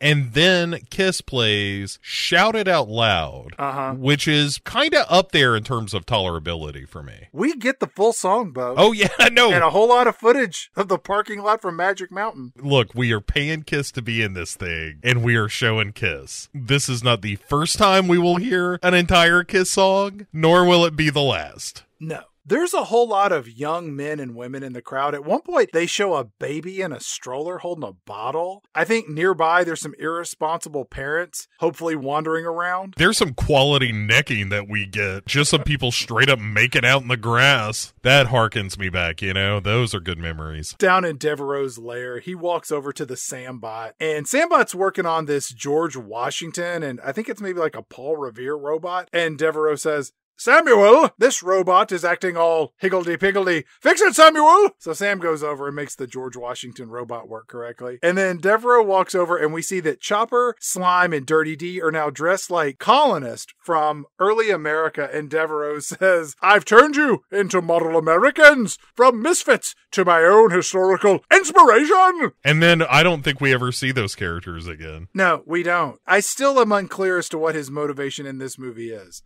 Yeah. And I don't need you to explain to me because I think it's completely absent. Yeah. All this time, Kiss has continued to play. And so when we cut back to them, they are still playing. Yes. And then we just get a shot of Devereaux watching them play. Mm-hmm. So after all of this show, we love you, Cut Rate Theme Park audience, attendees. Good night! By the way, there is an astounding collection of Paul Stanley talking to concert crowd audio where they strip out everything but him. It is fucking riotous. I can't recommend it enough. Outside a security gate, there are members of the press that are being allowed in to go interview Kiss. And Sambot is there with a camera, and somehow Devereaux can communicate with Sambot. And Devereaux says, Sambot, photograph each member of Kiss. I want images of their faces from every possible angle. Front, profile, 3/4 shots, close-ups. Let the camera drink in their emotions. So we get a click, a click, a click, a click. And there's multiple shots of each member of Kiss backstage at this concert. And by backstage, I mean over in parking lot section G4 and part of G5. After all of this photographing, Melissa breaks through and sees Sam. Sam, don't you know me, Sam? We're gonna get married after you propose to me. I gotta get to see Sam. And he, pretends not to know her like you do in that scenario because he's with Kiss. He's trying to get laid and doesn't need her fucking this up. Kiss, Gene Simmons from Kiss, takes notice of this couple having a tough time. And then Gene Simmons says, Starchild. And then Paul Stanley, who is Star Child, he fires an orange laser bullet at Melissa and the nearby security guards. And this orange eyeball laser bullet morphs into an orange star, which causes Melissa and the security guards to become slightly paralyzed for a moment. Yeah. And then Melissa just hypnotically sleepwalks over to Paul Stanley, whose eye, the one that's framed by the star, it's bright orange and it's serving as a tractor beam, just pulling Melissa over towards the band Kiss. At which point Gene Simmons says, "No gratitude need be voiced. Your mind speaks to us." Direct quote from the movie. Paul Stanley says, "You're looking for someone, but it's not Kiss. Heavens to Murgatroyd." And then one of the cops is like, "Hey, I don't know that you should be," and Paul Stanley is just like, "How about you shut your mouth, cop? I'm talking to the lady." Melissa says, "It was my fiancé, Sam. Well, he's technically my boyfriend, but it's only a matter of time before he becomes my fiancé. Look, he was here with the camera. He was taking pictures of you." "Oh yeah, I noticed him. He's still in the park. I don't know where he is, but he's definitely in the park." And then Kiss just wanders off, leaving Melissa behind, almost as confused as the people watching this movie. Yeah, so back in the lab, Devereaux is examining all these pictures that Sam has taken and like drawing circles on them. It's just like, yes. Bro, he's developed them. He has developed 8x10 black and white photos of all the members of Kiss from multiple angles. Headshots, and is doing a real like nip tuck analysis of them. And then we cut over to Brian James and his fellow security guard, who get surprised by this ride coming to life on them. And they're like, "Oh, hey, geez, oh boy, this kind of spooky here at night, you know, after all the Kiss fans have left, the Kiss Army, they're called." Does this park have electrical problems, or is it haunted, Bo? It feels haunted because this happens, but you're never given any idea of like, oh, is that something Devereaux did? Or is it just something that happened? Or so they're like, you know what? How about we fucking bail and just go get coffee? And they're like, oh, great idea. As they're leaving, this like Nosferatu-esque shadow appears on the wall. Uh-huh. And then Robot Gene Simmons comes tearing through this styrofoam brick wall. He's like the Kool-Aid man. Yeah, except instead of, oh yeah, it's just, ah! And our security guards call for backup. Gene Simmons just marches along, and then he starts breathing fire. Mm-hmm. And then two more security guards show up, and Gene Simmons picks up one by the throat and tosses him into a trash can. And then the other one he bats away like a beach ball. And then Gene Simmons lets out this roar, and then he destroys a styrofoam drink and snack kiosk. Yes, a Coke concession is destroyed by the demon. But we as the audience don't know that this is Robot Gene Simmons. Right. You can assume that it is, but you don't know that. In fact, it probably makes a hell of a lot more sense that a guy who can breathe fire and fly through the air is the one who crashed through a cinder block wall and destroyed this snack station, as opposed to the creation of Abner Devereaux, who took pictures, developed them, built this robot, and sent it out in a matter of, 90 minutes? You're not wrong. The more likely explanation is, oh, he is just a magical demon who has busted our place up. Right. But after he gets away, ? Wanders off, ! Yeah, the next day, the owner and the head of security and a bunch of their pals are gathering to question Kiss. Uh-huh. There's a really funny line where one of the guards is like, hey, maybe they're in the bath. Maybe that's why they haven't shown up. And the chief of security goes, they're not taking a bath. Rock and rollers don't bathe. Just pretty funny. But then he's like, hey, all right, let's check the pool anyways. Chad, this is what we were talking about. They show up and Kiss is in some kind of ginormous pool lawn chairs. Yeah, they're lifeguard chairs, and they're all wearing robes that you would use for human sacrifice. Paul Stanley immediately is like, hey, everybody, somebody's coming. It's the owner even. Ahoy, mates. The ownership approaches. That's right. God damn it. And then Peter Criss gets his first line of dialogue, and he says, and his crew is smurfing right behind him. And I do mean smurfing. It's just the worst. And then the owner is like, hey, listen, there, Kiss. There was some trouble in the park last night, and, well, everything is pointing to that demon fella that you guys have in your band who I notice is not on one of your giant lawn chairs. Hard cut to Devereaux and Melissa down in the workshop lair. Yes. Where Devereaux says, "What did you expect to find? Secret passages? Secret compartments? Look, your betrothed Samuel isn't a robot android who I've enslaved to do my evil bidding. Here's a secret pass that allows you access to all areas of the theme park. Be gone with you, Melissa. Farewell! Farewell!" So after she leaves, we cut back to the pool. Where we've clearly missed part of the conversation between the security guards, park ownership, and Kissbo. Yeah, because Paul Stanley is like, Gene Simmons would never hurt a fly. He's a giant teddy bear even. Peter Criss says, "Yeah, he's clean. Smurfy clean." And then Ace Frehley chimes in, "Ack, ack." It's shocking. A lot of his dialogue is him just going, ah! It is like that is not an exaggeration. He just occasionally makes this expulsion of noise that sounds like somebody stepping on a duck. Gene Simmons shows up in his demon platform shoes and his thigh-high cut gold banana hammock wrapping around his cock over this black onesie, and he's got these hip hugger boots. It's all fantastic. And the security guard says, "Look, if you'd rather deal with the police," and everybody in Kiss immediately is like, "Oh, no. Hey, let's not get, we don't have to call police here, man. It's fine. All right, let us look at it. All right, let us take a look. Band meeting. We'll figure this out." Right? Gene Simmons walks over and he whips his head around and looks at the security guards and lets out this lion's roar. And then he takes his place in his lifeguard chair. I like the fact that in this scene in the background, you see one of the security guards has his arm in like a Boy Scout quality sling. Yeah, it's real nice. Oh my God, this movie is so cheap. That guy's angling for some workman's comp. No one gave him this sling. This is just something it might as well be his necktie. I think I hurt my arm when that giant rock and roller broke up the Coke tent.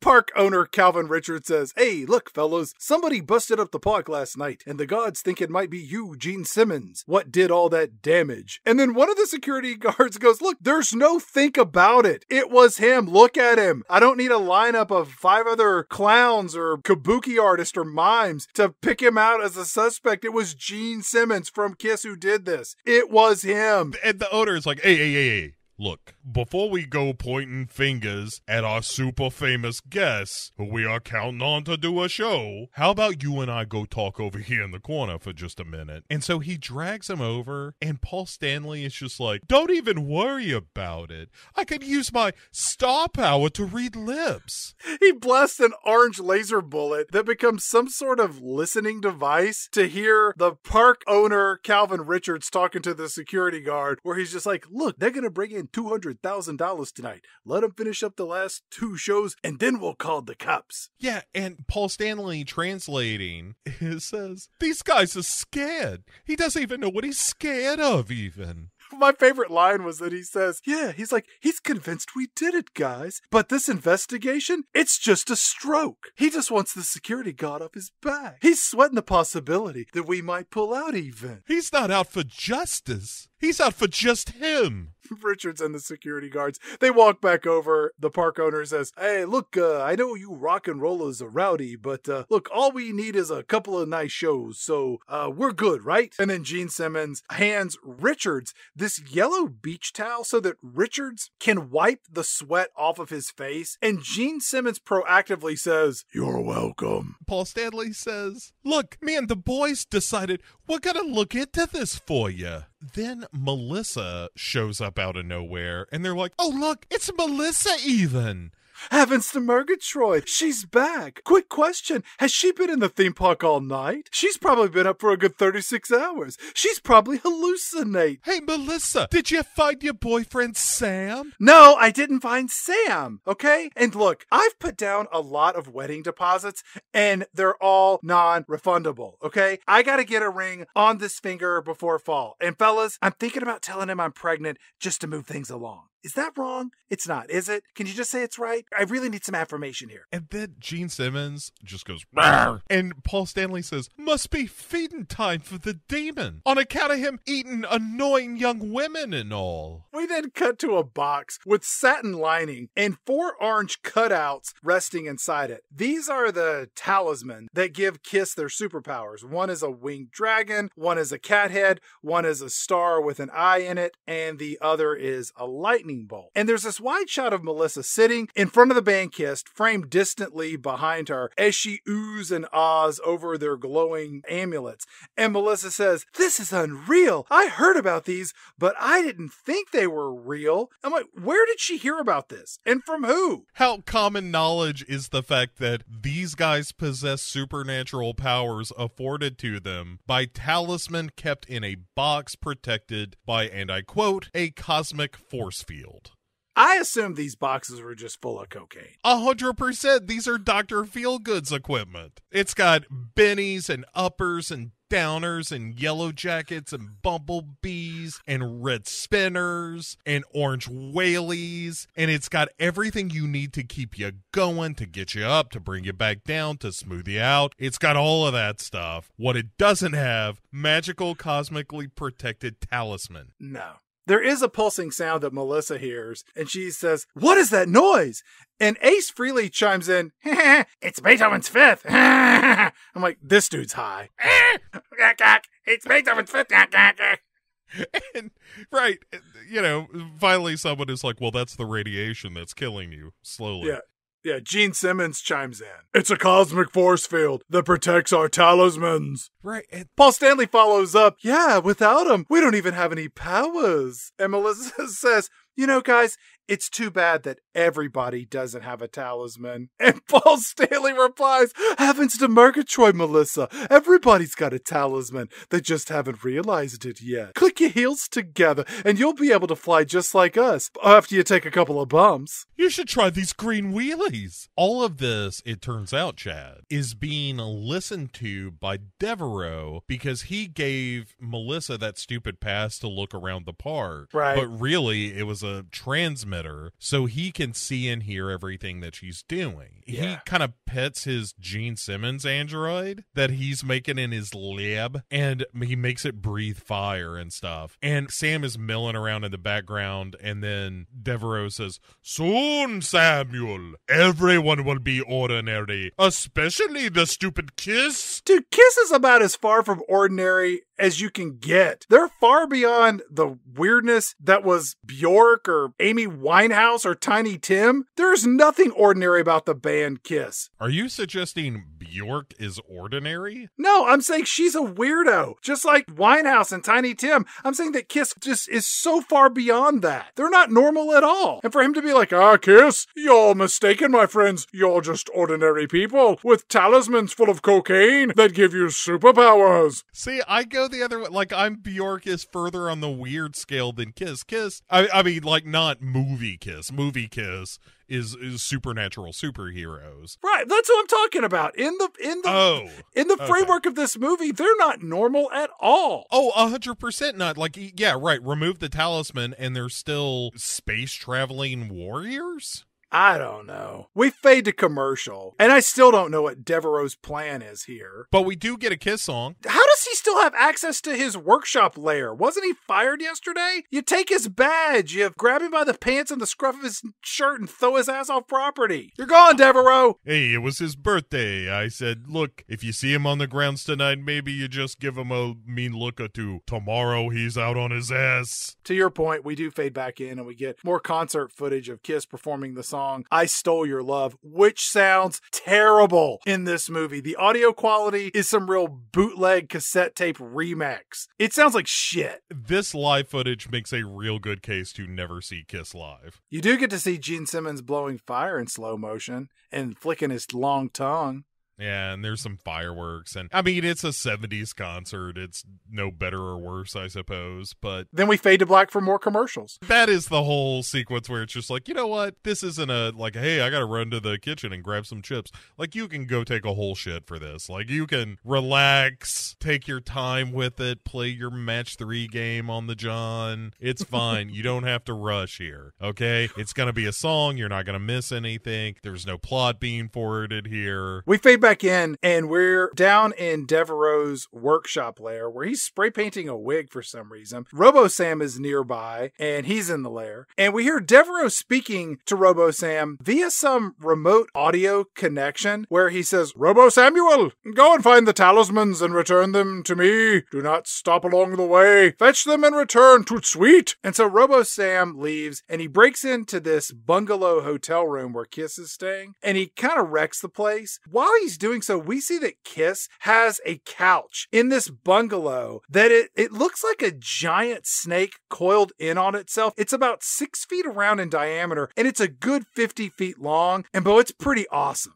It looks great. I wish I had it for my basement. I every time I saw it there, because you see it a couple of times in this movie, but he really kind of wrestles with it in this scene. Sambot does. And the whole time I was like, oh, that looks so much fun. I wish I had one of those to wrestle with myself. Robo Sam slightly ransacks the place looking for the talismans, and then the movie just slams on the brakes, and we get an acoustic cover of Peter Criss singing the song Beth, but to Melissa. Yeah, because we couldn't be bothered to change it to Melissa, I guess. And also, that's a Doobie Brothers song. The highlights of this sequence, Ace Frehley looking bored as shit as this is going on. Got nothing to play, just staring into space. I like that Melissa just gets up and walks away halfway through. Yeah. Rude. And like, listen, folks, we're doing the whole song again. It's the whole goddamn thing. And Melissa wanders away. She sits down. She thinks about some shit. She gets up. She moves to another place. It's a long song, man. Yeah, well, you cut to Sam trashing Kiss's theme park supplied pad. And then cut back, and Beth is still going on. Yep. Then we go back to Robo Sam looking for the talismans, which are safely secured under a coffee table with a towel laid over it. Yeah, it's like that's where you hide your weed when the landlord comes over, you know?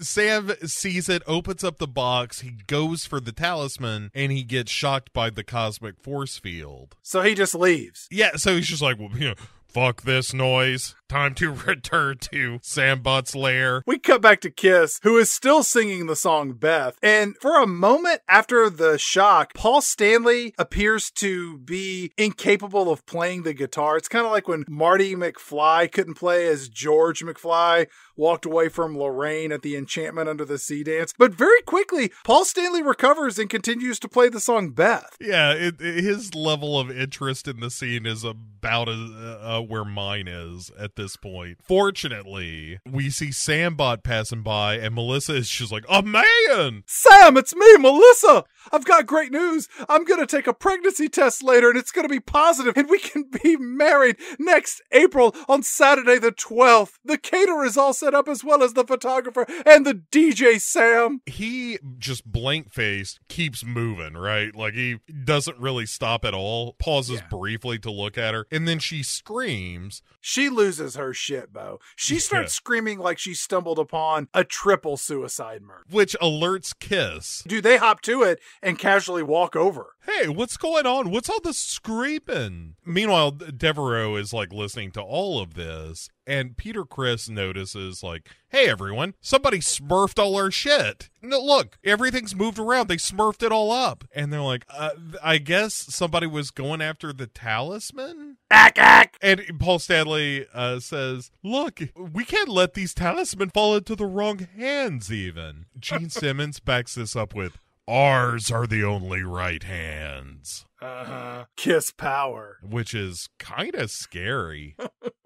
We cut to Devereaux in his lair, and he can overhear all of this. And he says to himself, your power cannot rival with the power that I command. And I'm like, really? Because it kind of appears to me that you're this low-rent Chuck E. Cheese knockoff creator, and you're going to do battle with this rock and roll band who have superpowers that include, but are not limited to, flight, shooting lasers out of their eyeballs, shooting electricity out of their hands, breathing fire, whatever Peter Criss's Catman powers might turn out to be, not to mention rocking and rolling all night long and every day. That versus your robots, it's not a fair fight, Bo. Well, he says, I may be outnumbered, but I'm not outmanned. What? I'm not clear on exactly what that threat is. You have more people than me, but I have more people than you. Well, Kiss, a pity saved is a pity earned. Ah, I'm glue, you're rubber. Whatever bounces off me sticks to you. Wait, reverse. Oh, damn it. You win this round, Kiss.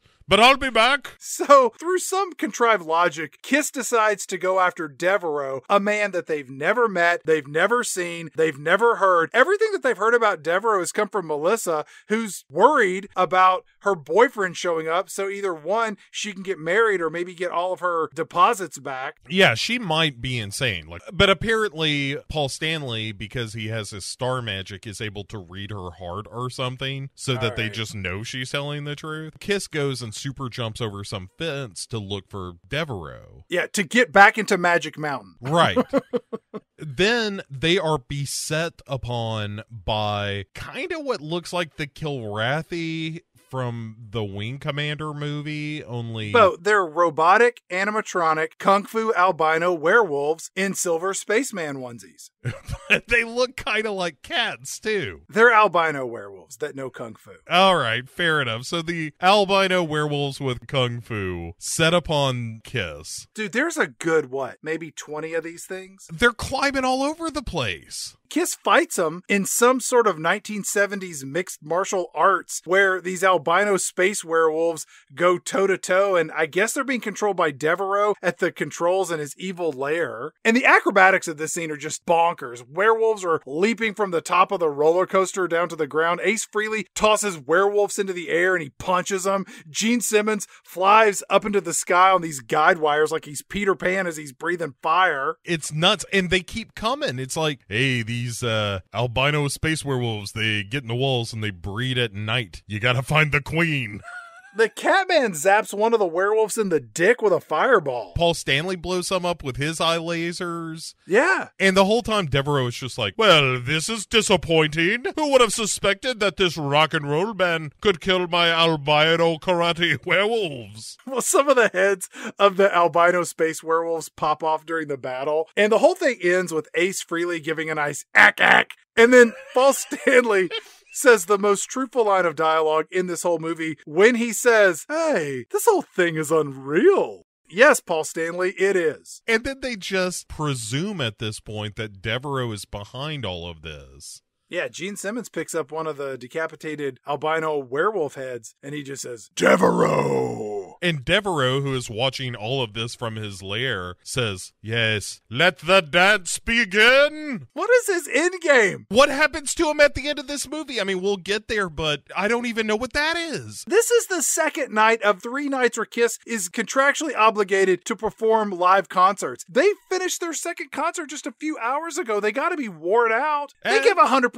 on the stage every night. Now they gotta go beat up albino space werewolf robots? They're all amped up. They need to solve a mystery before bed. It's an old story, Chad. Life on the road. Kiss walks around the amusement park and another roller coaster goes off on its own. Kiss makes their way into this small outdoor stadium where they walk through the raised bench seating. And it looks like this place might hold like 1,000 people. Mm-hmm. And then we hear a gong go off, and down on the stage, a bunch of martial arts fighters show up. And then these fighters just rush up into the stands. They start beating up Kiss. Kiss starts beating them. him up. It's pretty amazing. Well, in the most boring possible way, yeah. I mean, on paper, karate androids showing up to fight Kiss sounds great. Yeah. But it's pretty good when Peter Criss and Ace Frehley leap into the air, and then they hit the stage, and then suddenly there are samurai warriors with katana swords that glow like lightsabers sometimes. Yep, karate lightsabers, yep. This movie ain't got Star Wars money. Then they get surrounded, and we finally get a peek at the Ace Frehley superpower, which is him doing a kind of a going my way hitchhiker motion. Yep. And then they all just disappear. Yeah, he teleports him with a ack, and they're gone.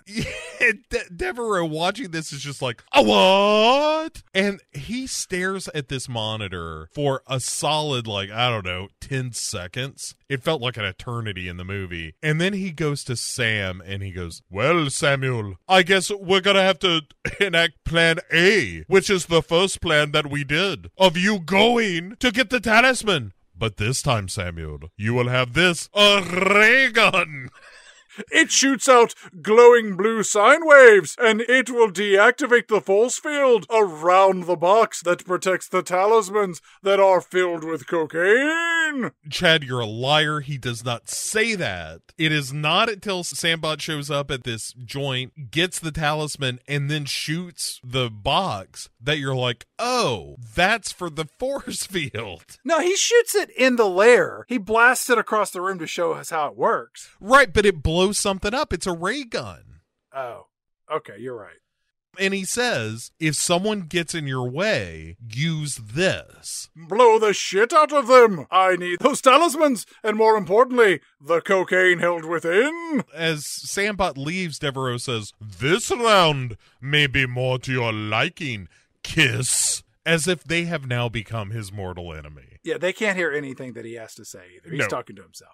So Sambot goes over, steals the box with the talismans using the ray gun, and then as he's heading back, he makes his way over to the spook house, the Chamber of Thrills, and Kiss sees him heading inside, and they're like, hey, let's follow Sambot. And Devereaux watches them approach and says, well, Kiss, your ride is almost over. Because he's a good villain. We find ourselves back in the Chamber of Thrills or Horrors or whatever, and Kiss shows up. Now, remember, there are all kinds of spooky animatronic robots in this place. The Frankenstein's monster and the Dracula and the mummy, and there's a werewolf. It's not a space albino werewolf, Bo. It's just a regular flavor werewolf. You're right. Kiss just wanders around this place until Devereaux activates his robot monster creations to attack Kiss. Very, very slowly, yes. The ridiculousness of this scene is difficult to capture in words. Imagine if you heard, hey, Kiss is going to fight a bunch of android House of Horror monsters, and then you gave that project to a middle school drama club. Bo, I don't think any of the people playing Kiss in this scene are Kiss. I think it's all their stunt doubles from the end. Ace Frehley is clearly a black guy in this. That's right. During this scene, Peter Criss, the Catman, he starts things off by fighting the Marquis de Sade. Gene Simmons blasts fire breath at the monsters. In Devereaux's lair, he keeps shooting the talismans with his blue laser ray gun that reduces their powers, I think. So Kiss is getting their ass kicked by the Hunchback of Notre Dame and a giant spider. At one point, Peter Criss just swings on a metal chandelier with lit candles and he makes a Tarzan noise. Yeah.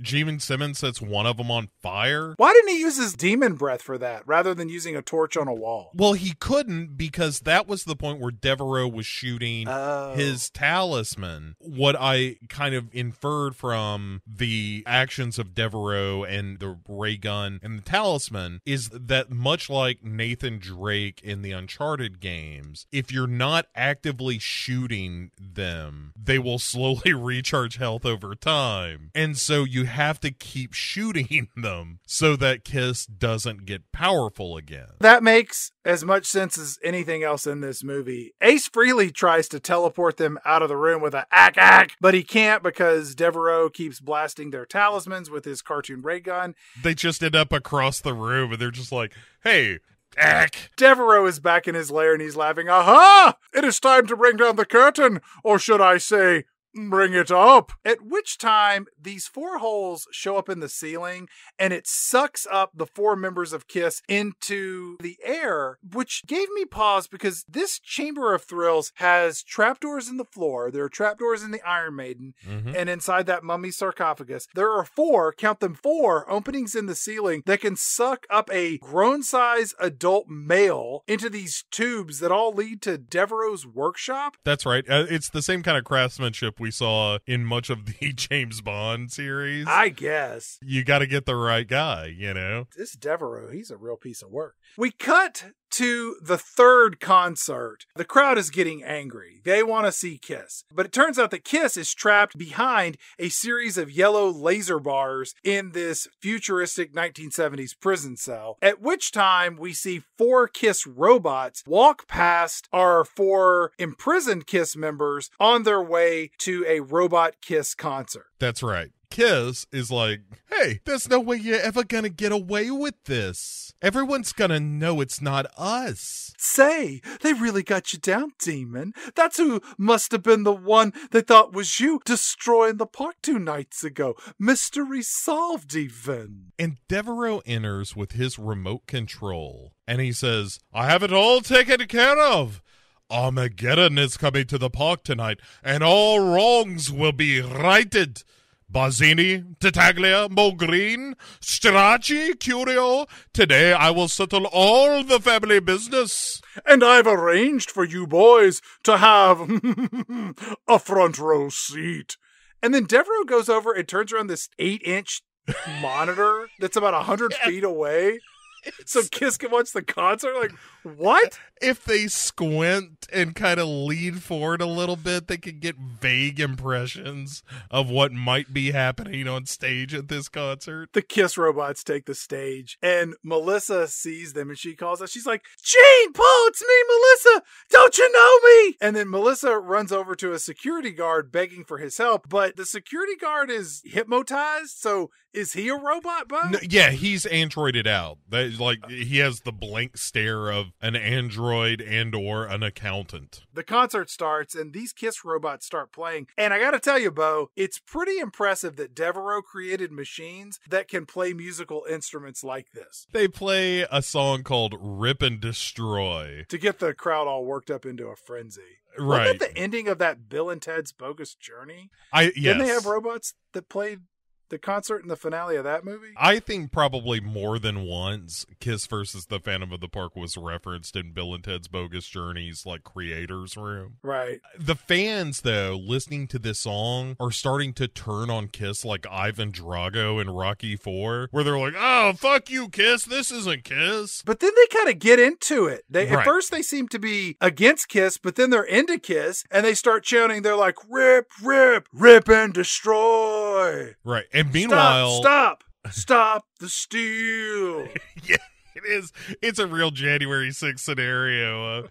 KISS, the real KISS, is piecing together the plot of this movie, which is Devereaux was planning to use doubles to incite a riot and then blame it all on Antifa. I mean, us, which is probably how the whole thing happened. Hey, guys, you know how this movie was supposed to be based on Star Wars and A Hard Day's Night? Well, what if we all come together and use the Force from Star Wars to make the little box with our amulets filled with cocaine float over to us so we can all get high and escape this place even? It is exactly what happens, and it is so stupid. Yeah, the box just floats through the air, and then they get it, and then they're out. And then they open it up, they're like, boy, that was easier than we thought. Peter Criss is like, I wasn't even smurfing trying. I had my fingers crossed and my eyes closed. You guys are so smurfing stupid. I wasn't even smurfing helping. Act.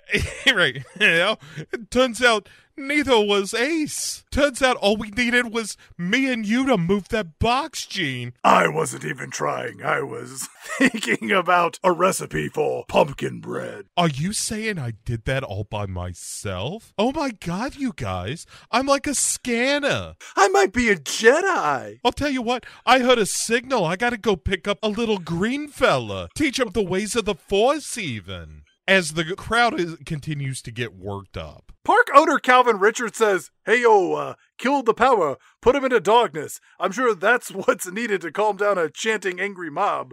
Yeah, but before they can get too riled up, this crowd, Kiss flies down from space once more. Yep. To land on the stage, and then it's a battle of the kisses. Yeah, the crowd's very confused. There's no music, and there's double the kisses, and they're all beating each other up. The Black Stunt Double is back fighting Ace Frehley for realsies this time, and that's pretty funny. And then very quickly, one by one, the robot Kiss doubles get exploded by fireballs or orange laser eyeball bullets. I don't know what the fuck happened to the Peter Criss robot. He just disappears at a certain point, I think. Probably shot him in the dick with electricity.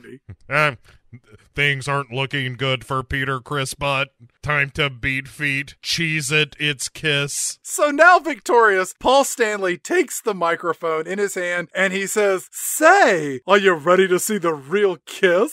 And the crowd goes wild. And Gene Simmons starts singing Rock and Roll All Night. There's a great braless tit shot for the kids in this scene, which I really appreciated. I'm like, oh boy, that was the 70s. Let's cut back to the lair to wrap up our movie, where Melissa is there and she says, "Mr. Devereaux, Sam never hurt you. Give him back to me." And then Kiss, who I guess has already finished up their third concert, they show up in the lair. Park owner Calvin Richards is there and he says, "Hey, girlo, it's no use, little lady. Abner Devereaux, he don't hear you no more." Paul Stanley rips the tiny microchip off Sambot's neck and he turns back into the regular old Sam who doesn't want to get married to Melissa. And then park owner Calvin Richards says, "What a waste. He was a true genius." Where Ace Frehley lets out one more time, "Ack, ack." It is the most egregious moment in the movie of him making that god-awful sound of his. No shit, everybody. Most of Ace Frehley's dialogue in this movie is him just going, "Ack!" I think he only has 2 lines of dialogue in the whole film. Yeah. And both of them, he's clearly high when he says it.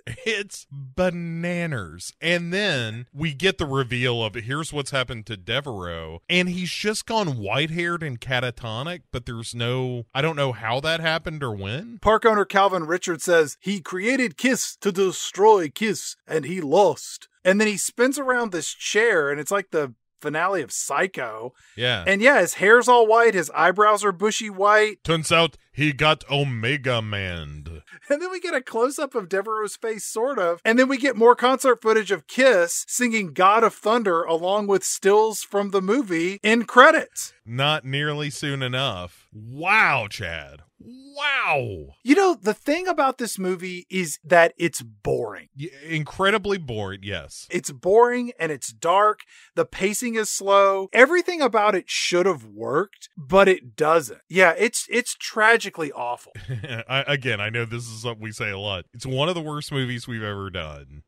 It truly is. It doesn't help that I don't really like Kiss very much. But even if you did, Chad, even if you did, and everybody should enjoy their own things, right? Like, if you love Kiss, I'm not here to tell you you're wrong for that. But even if you do love Kiss, this is not doing you any favors. Like, even when you see him live, like we were talking about, the sound quality is shit. The movie looks like garbage. Like, I don't know what DVD you have. Obviously, this is not on Blu-ray. The DVD is just a terrible transfer. And I don't know what they are. I mean, the original print may be garbage at this point. Who knows? But even if you could get your hands on it, it's a movie that dares you to look at it for a sustained period of time. Kiss as a band is featured in multiple other movies. It's part of Dazed and Confused. It's the heartbeat of Detroit Rock City, which is all about a bunch of kids on their way to a Kiss concert. I highly recommend the movie Role Models with Paul Rudd and Seann William Scott, which has a finale that includes Kiss in the most surprisingly entertaining way possible. I also think that Kiss had an important impact on so many other bands, and not even, things that are kind of the obvious ones like Gwar or Insane Clown Posse or Marilyn Manson, but there were other bands, especially through the 90s, like Trent Reznor and Soundgarden, even Nirvana, that were all influenced by Kiss. I mean, I mentioned it earlier, a lot of those hair bands from the 80s were clearly influenced by Kiss's success, and they are what they are. They're unforgettable, and they are truly a major part of rock and roll history. Yeah. Yeah, it's unfortunate. They're iconic. And speaking of iconic bands of terrible movies, Bo, would you like to tell us about what movie is up next for episode 3 of this season's theme, A Flop is Born? Well, Chad, I'll tell you what I want, what I really, really want. And that is to dive headfirst into Spice World. We are examining truly one of the great cultural phenomena of my lifetime, which is all-girl band The Spice Girls. Yep. Being shoehorned, truly shoehorned, into a movie that was nominated for Worst Actresses collectively at the Razzie Awards that year for all these Spice Girls. Nice. As well as Worst Film, etc. It is a famously bad movie. Can't be worse than this movie. This is worse than Spice World. But Spice World is worse than you expect. I expect nothing. Well, it's worse than nothing. Being alone with your thoughts for 90 minutes is far preferable to being exposed to Spice World. The spice is life, as important Harkonnens have noted. And it is time for us to Dune-like feast on the spice. I would be lying if I said I was telling the truth, but I'm not looking forward to watching that movie or talking about it. But if you're interested in hearing us talk about it, come back in 2 weeks' time as we discuss Spice World as episode 3 of the season's theme of Flop is Born. Bo, as always, any final thoughts? Only that it will be never before I watch this movie again. It's truly a piece of cinematic trash that not even the filmmakers gave a shit about. It is a depressing thing to watch. Ack. You showed him, Star Child. We will see you in 2 weeks' time. Like, rate, review, send us an email at pick6movies@gmail.com, and we shall be back with all of the spice in all of the world in exactly 14 days. Thanks for listening, everybody.